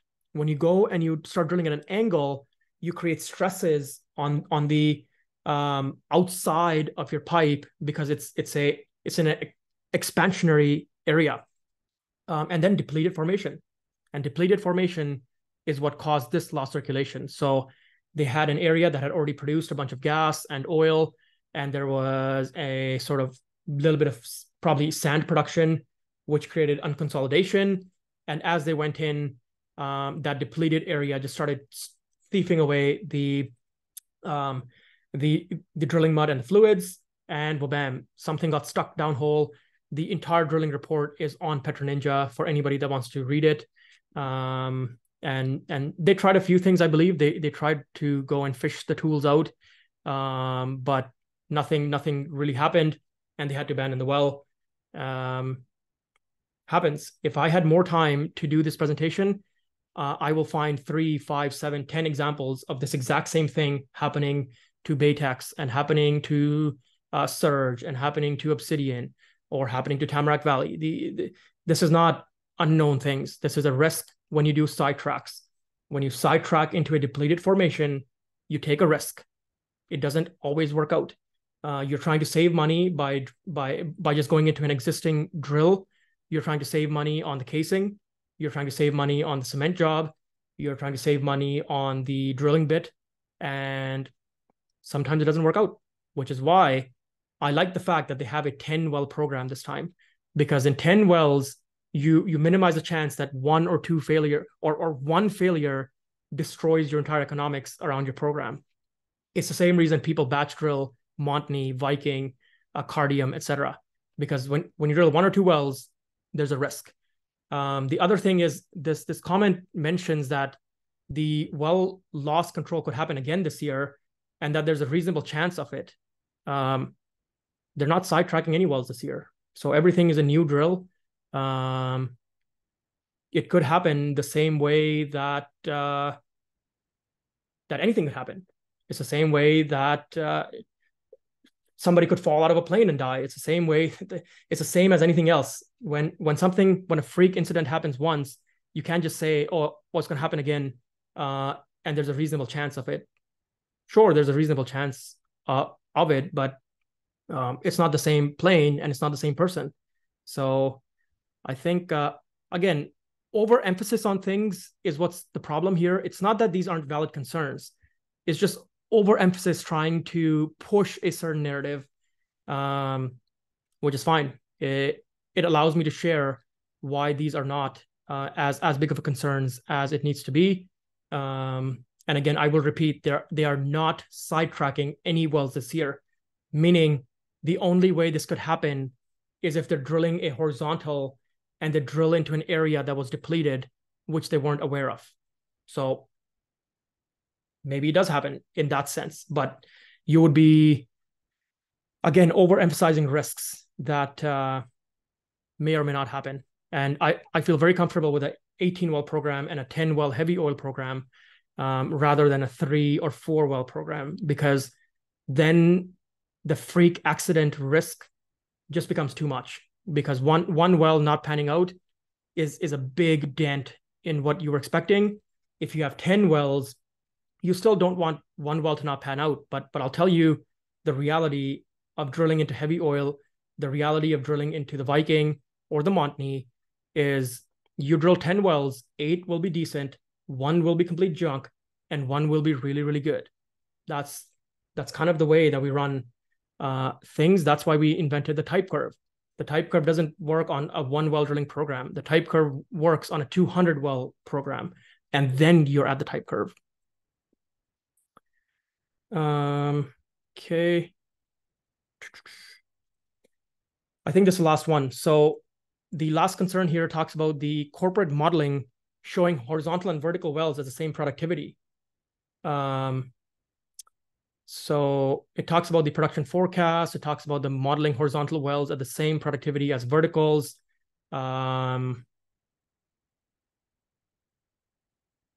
that's true. We've shown that in the past. The vertical wells in some of the formations like the Pekisco or the slant wells in the heavy oil, because of the way the formations are, can sometimes produce the same barrels as a horizontal well. It's not strictly reservoir contact. It's not strictly the length of your horizontal. In a property like Brooks, which is undrilled in the Pecusco, you have virgin reservoir pressure. In the horizontal heavy oil, you have depleted reservoir pressure. You have some of the oil has already been produced. You have 8% of the oil, or in the case of this drilling program this year, 11% of the oil has already been produced. Well, the first 11% is always going to be your easiest 11%. So you're effectively saying that a vertical in a new formation, undrilled formation, is going to produce the same as a horizontal in a formation depleted under primary recovery. Sounds pretty reasonable to me. I don't see any concern with making that sort of statement. I think that's a completely normal statement. And where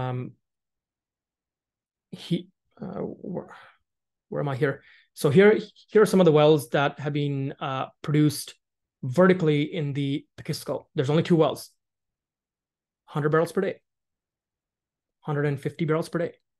So previously I showed you 4 Pecusco wells that were horizontals ranging between 150 and 500 barrels per day. So again, new formation, hard to make full conclusions, but some of the vertical wells are making more in the Pecusco than the horizontal wells in the Manville. There's only 2 wells. I unfortunately don't have information. There's only 2 vertical Pecusco wells that were drilled after 2015. I think I had 2015 as my beginning of the data points because I wanted to use the latest information. And here, 2 wells, verticals, producing more than horizontal Manvilles. The proof is in the pudding. And here's a small field in the Manville, a part of the Manville. This is the Dinah formation. There's 1 vertical well and 2 horizontal wells here. We can see this reservoir has bottom aquifer water.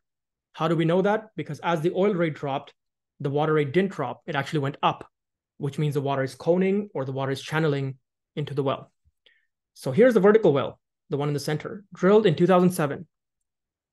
Came on at 100 barrels per day, was at 50 barrels per day for a while, 40 barrels per day for a while, and then 20 barrels per day for the next 2 or 3 years. Great. Here are the 2 horizontal wells, right here, right next to it, drilled exactly 1 year later. So it wasn't like the zone got depleted a huge amount in the first year. And look at this horizontal well. It came on at 30 barrels per day and died right away at 10 barrels per day. The other horizontal well never produced. It only produced for 2 months at about 25 barrels per day and then died. So in this case, the vertical well produced way more than the horizontal well. Why? Because when you have a underlying aquifer bottom water, on a vertical, there's only one point where that water can channel or cone. Or on a horizontal, all you need is one area of that horizontal to get water coning or channeling, and the water will overrun the oil and start producing straight water. Here is the proof. Look at this water rate up here compared to the oil rate. Look at this water rate, 650 barrels water for 25 barrels oil right away. The well is uneconomic. If you don't have water disposal right there, and it looks like it's a very small pool, the well is uneconomic. So once again, the vertical produced more than the horizontal by a huge margin. So I will once again repeat, when people want to share their concerns about companies with me, and you want to dive into the engineering or the geology issues, please do your homework. Don't say dumb, stupid things that make no sense, because vertical wells do produce more than horizontal wells in certain cases, and especially in the Manville, and especially in the when you're comparing a new reservoir vertical to a depleted reservoir horizontal. Okay, so those were the 2 horizontal wells. Here is another example. So we have this pool here with a few verticals with 1 horizontal well. And here is your horizontal well. So came on at 40 barrels per day and died pretty soon thereafter. Here's your 2 vertical wells. One came on at 125 barrels. The other came on at 300 barrels and stayed there for about a year. So why did these produce more? Because the vertical wells are in the juice of the reservoir, the thickest part. The greener is the thicker part. The light green, where this horizontal is in a shallower part. There's less net pay in the horizontal area. And it looks like they have an injector right next to it. So they were running some sort of scheme trying to push water into the zone, and it just didn't pan out the same way the vertical wells did. So generalizing the two different ways of drilling, not a good strategy. I would say look into what exactly is being drilled, and then you can make a conclusion. And the final example, this is Sojourn Energy 3 miles away from the north fields that Prospera has near the town of Macklin. Massive laterals drilled. So super long laterals drilled in 1993. Okay, pretty good wells. Came on at 150 barrels, and in about 3 to 5 years, 50 barrels, and then died. Okay. Then we have Sojourn Energy came here in 2020, and they drilled one vertical well right there. Produced at about 50 barrels. It's been producing, let's say 35 barrels, 35, 40 barrels. Been producing at that for more than 2 years. Here are your horizontal wells, 3 of them. Came on at 60, 65, 70 barrels. This one is 70, this one is 30, this one is 50, and they have a low decline to them, some declining a bit more. No water flood here, so it's natural water drive, which we see because the water rate is once again going up naturally. And this is the closest adjacent pool in the Manville that was drilled most recently to Prospera's northern pools, not the ones they're drilling right now, but the northern pools. And hey, the rates are pretty decent, 60, 70 barrels. And look at these laterals. They're only 400 meters long, not even. They're, yeah, maybe 400 meters long. Prospera is drilling 700 to 900 meter long laterals. Okay, we don't want to get into these super long ones because heavy oil doesn't like to flow from that much horizontal distance. We want these smaller ones, and we want 700 to 900 meters, double the reservoir contact. You can run your own whatever sensitivity you want. If this is the production from 300 meters or 400 meters, what is the production from 700 to 900 meters? Same zone, 3 miles away, drilled in 2020 with the latest technology, horizontal, and then you have the one vertical, which shows you that the vertical actually has pretty good. The vertical produced more oil than one of the horizontals, at least, maybe 2 of the horizontals. Once again, proves the point I made in the previous slide on those. And that's that. So hopefully people found this enjoyable. Like I said, I wanted to do this for a while. I just wanted to wait for the drilling rig to actually be on site so that I had confidence in the company to execute on that part of the program. And we didn't see further and further delays. So now that we're there, I will continue to track the rig. I will continue to track the production results, and will continue to share as much as I can, and keep an eye out for these kinds of similar due diligence sessions on my other private placement entries and the other junior companies that White Tundra has participated with. So as I said at the beginning of the presentation 3 hours ago, we are going into more of a focused White Tundra going forward. The focus is going to be on the junior E&Ps. The focus is going to be on the small to mid caps that are in the portfolio, and then on running the White Tundra Petroleum entity as an E&P. So really going to share more quality, deeper knowledge on those companies, as well as addressing all the concerns. So I have no issue with anybody bringing on concerns about the company. So if you have anything that you see that's out of the ordinary, I really want to address it, or I want to do research into it if I haven't thought of that one, and discuss it with management, figure out what's going wrong or what the answer is to the question, and then disseminate it to the public.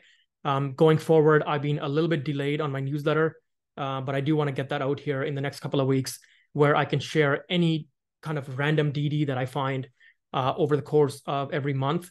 and then kind of just share things that way, and then have these long-winded DD sessions on one or two of the holdings, sort of every couple of months, and keep sharing the sort of adjacent wells and pools that way.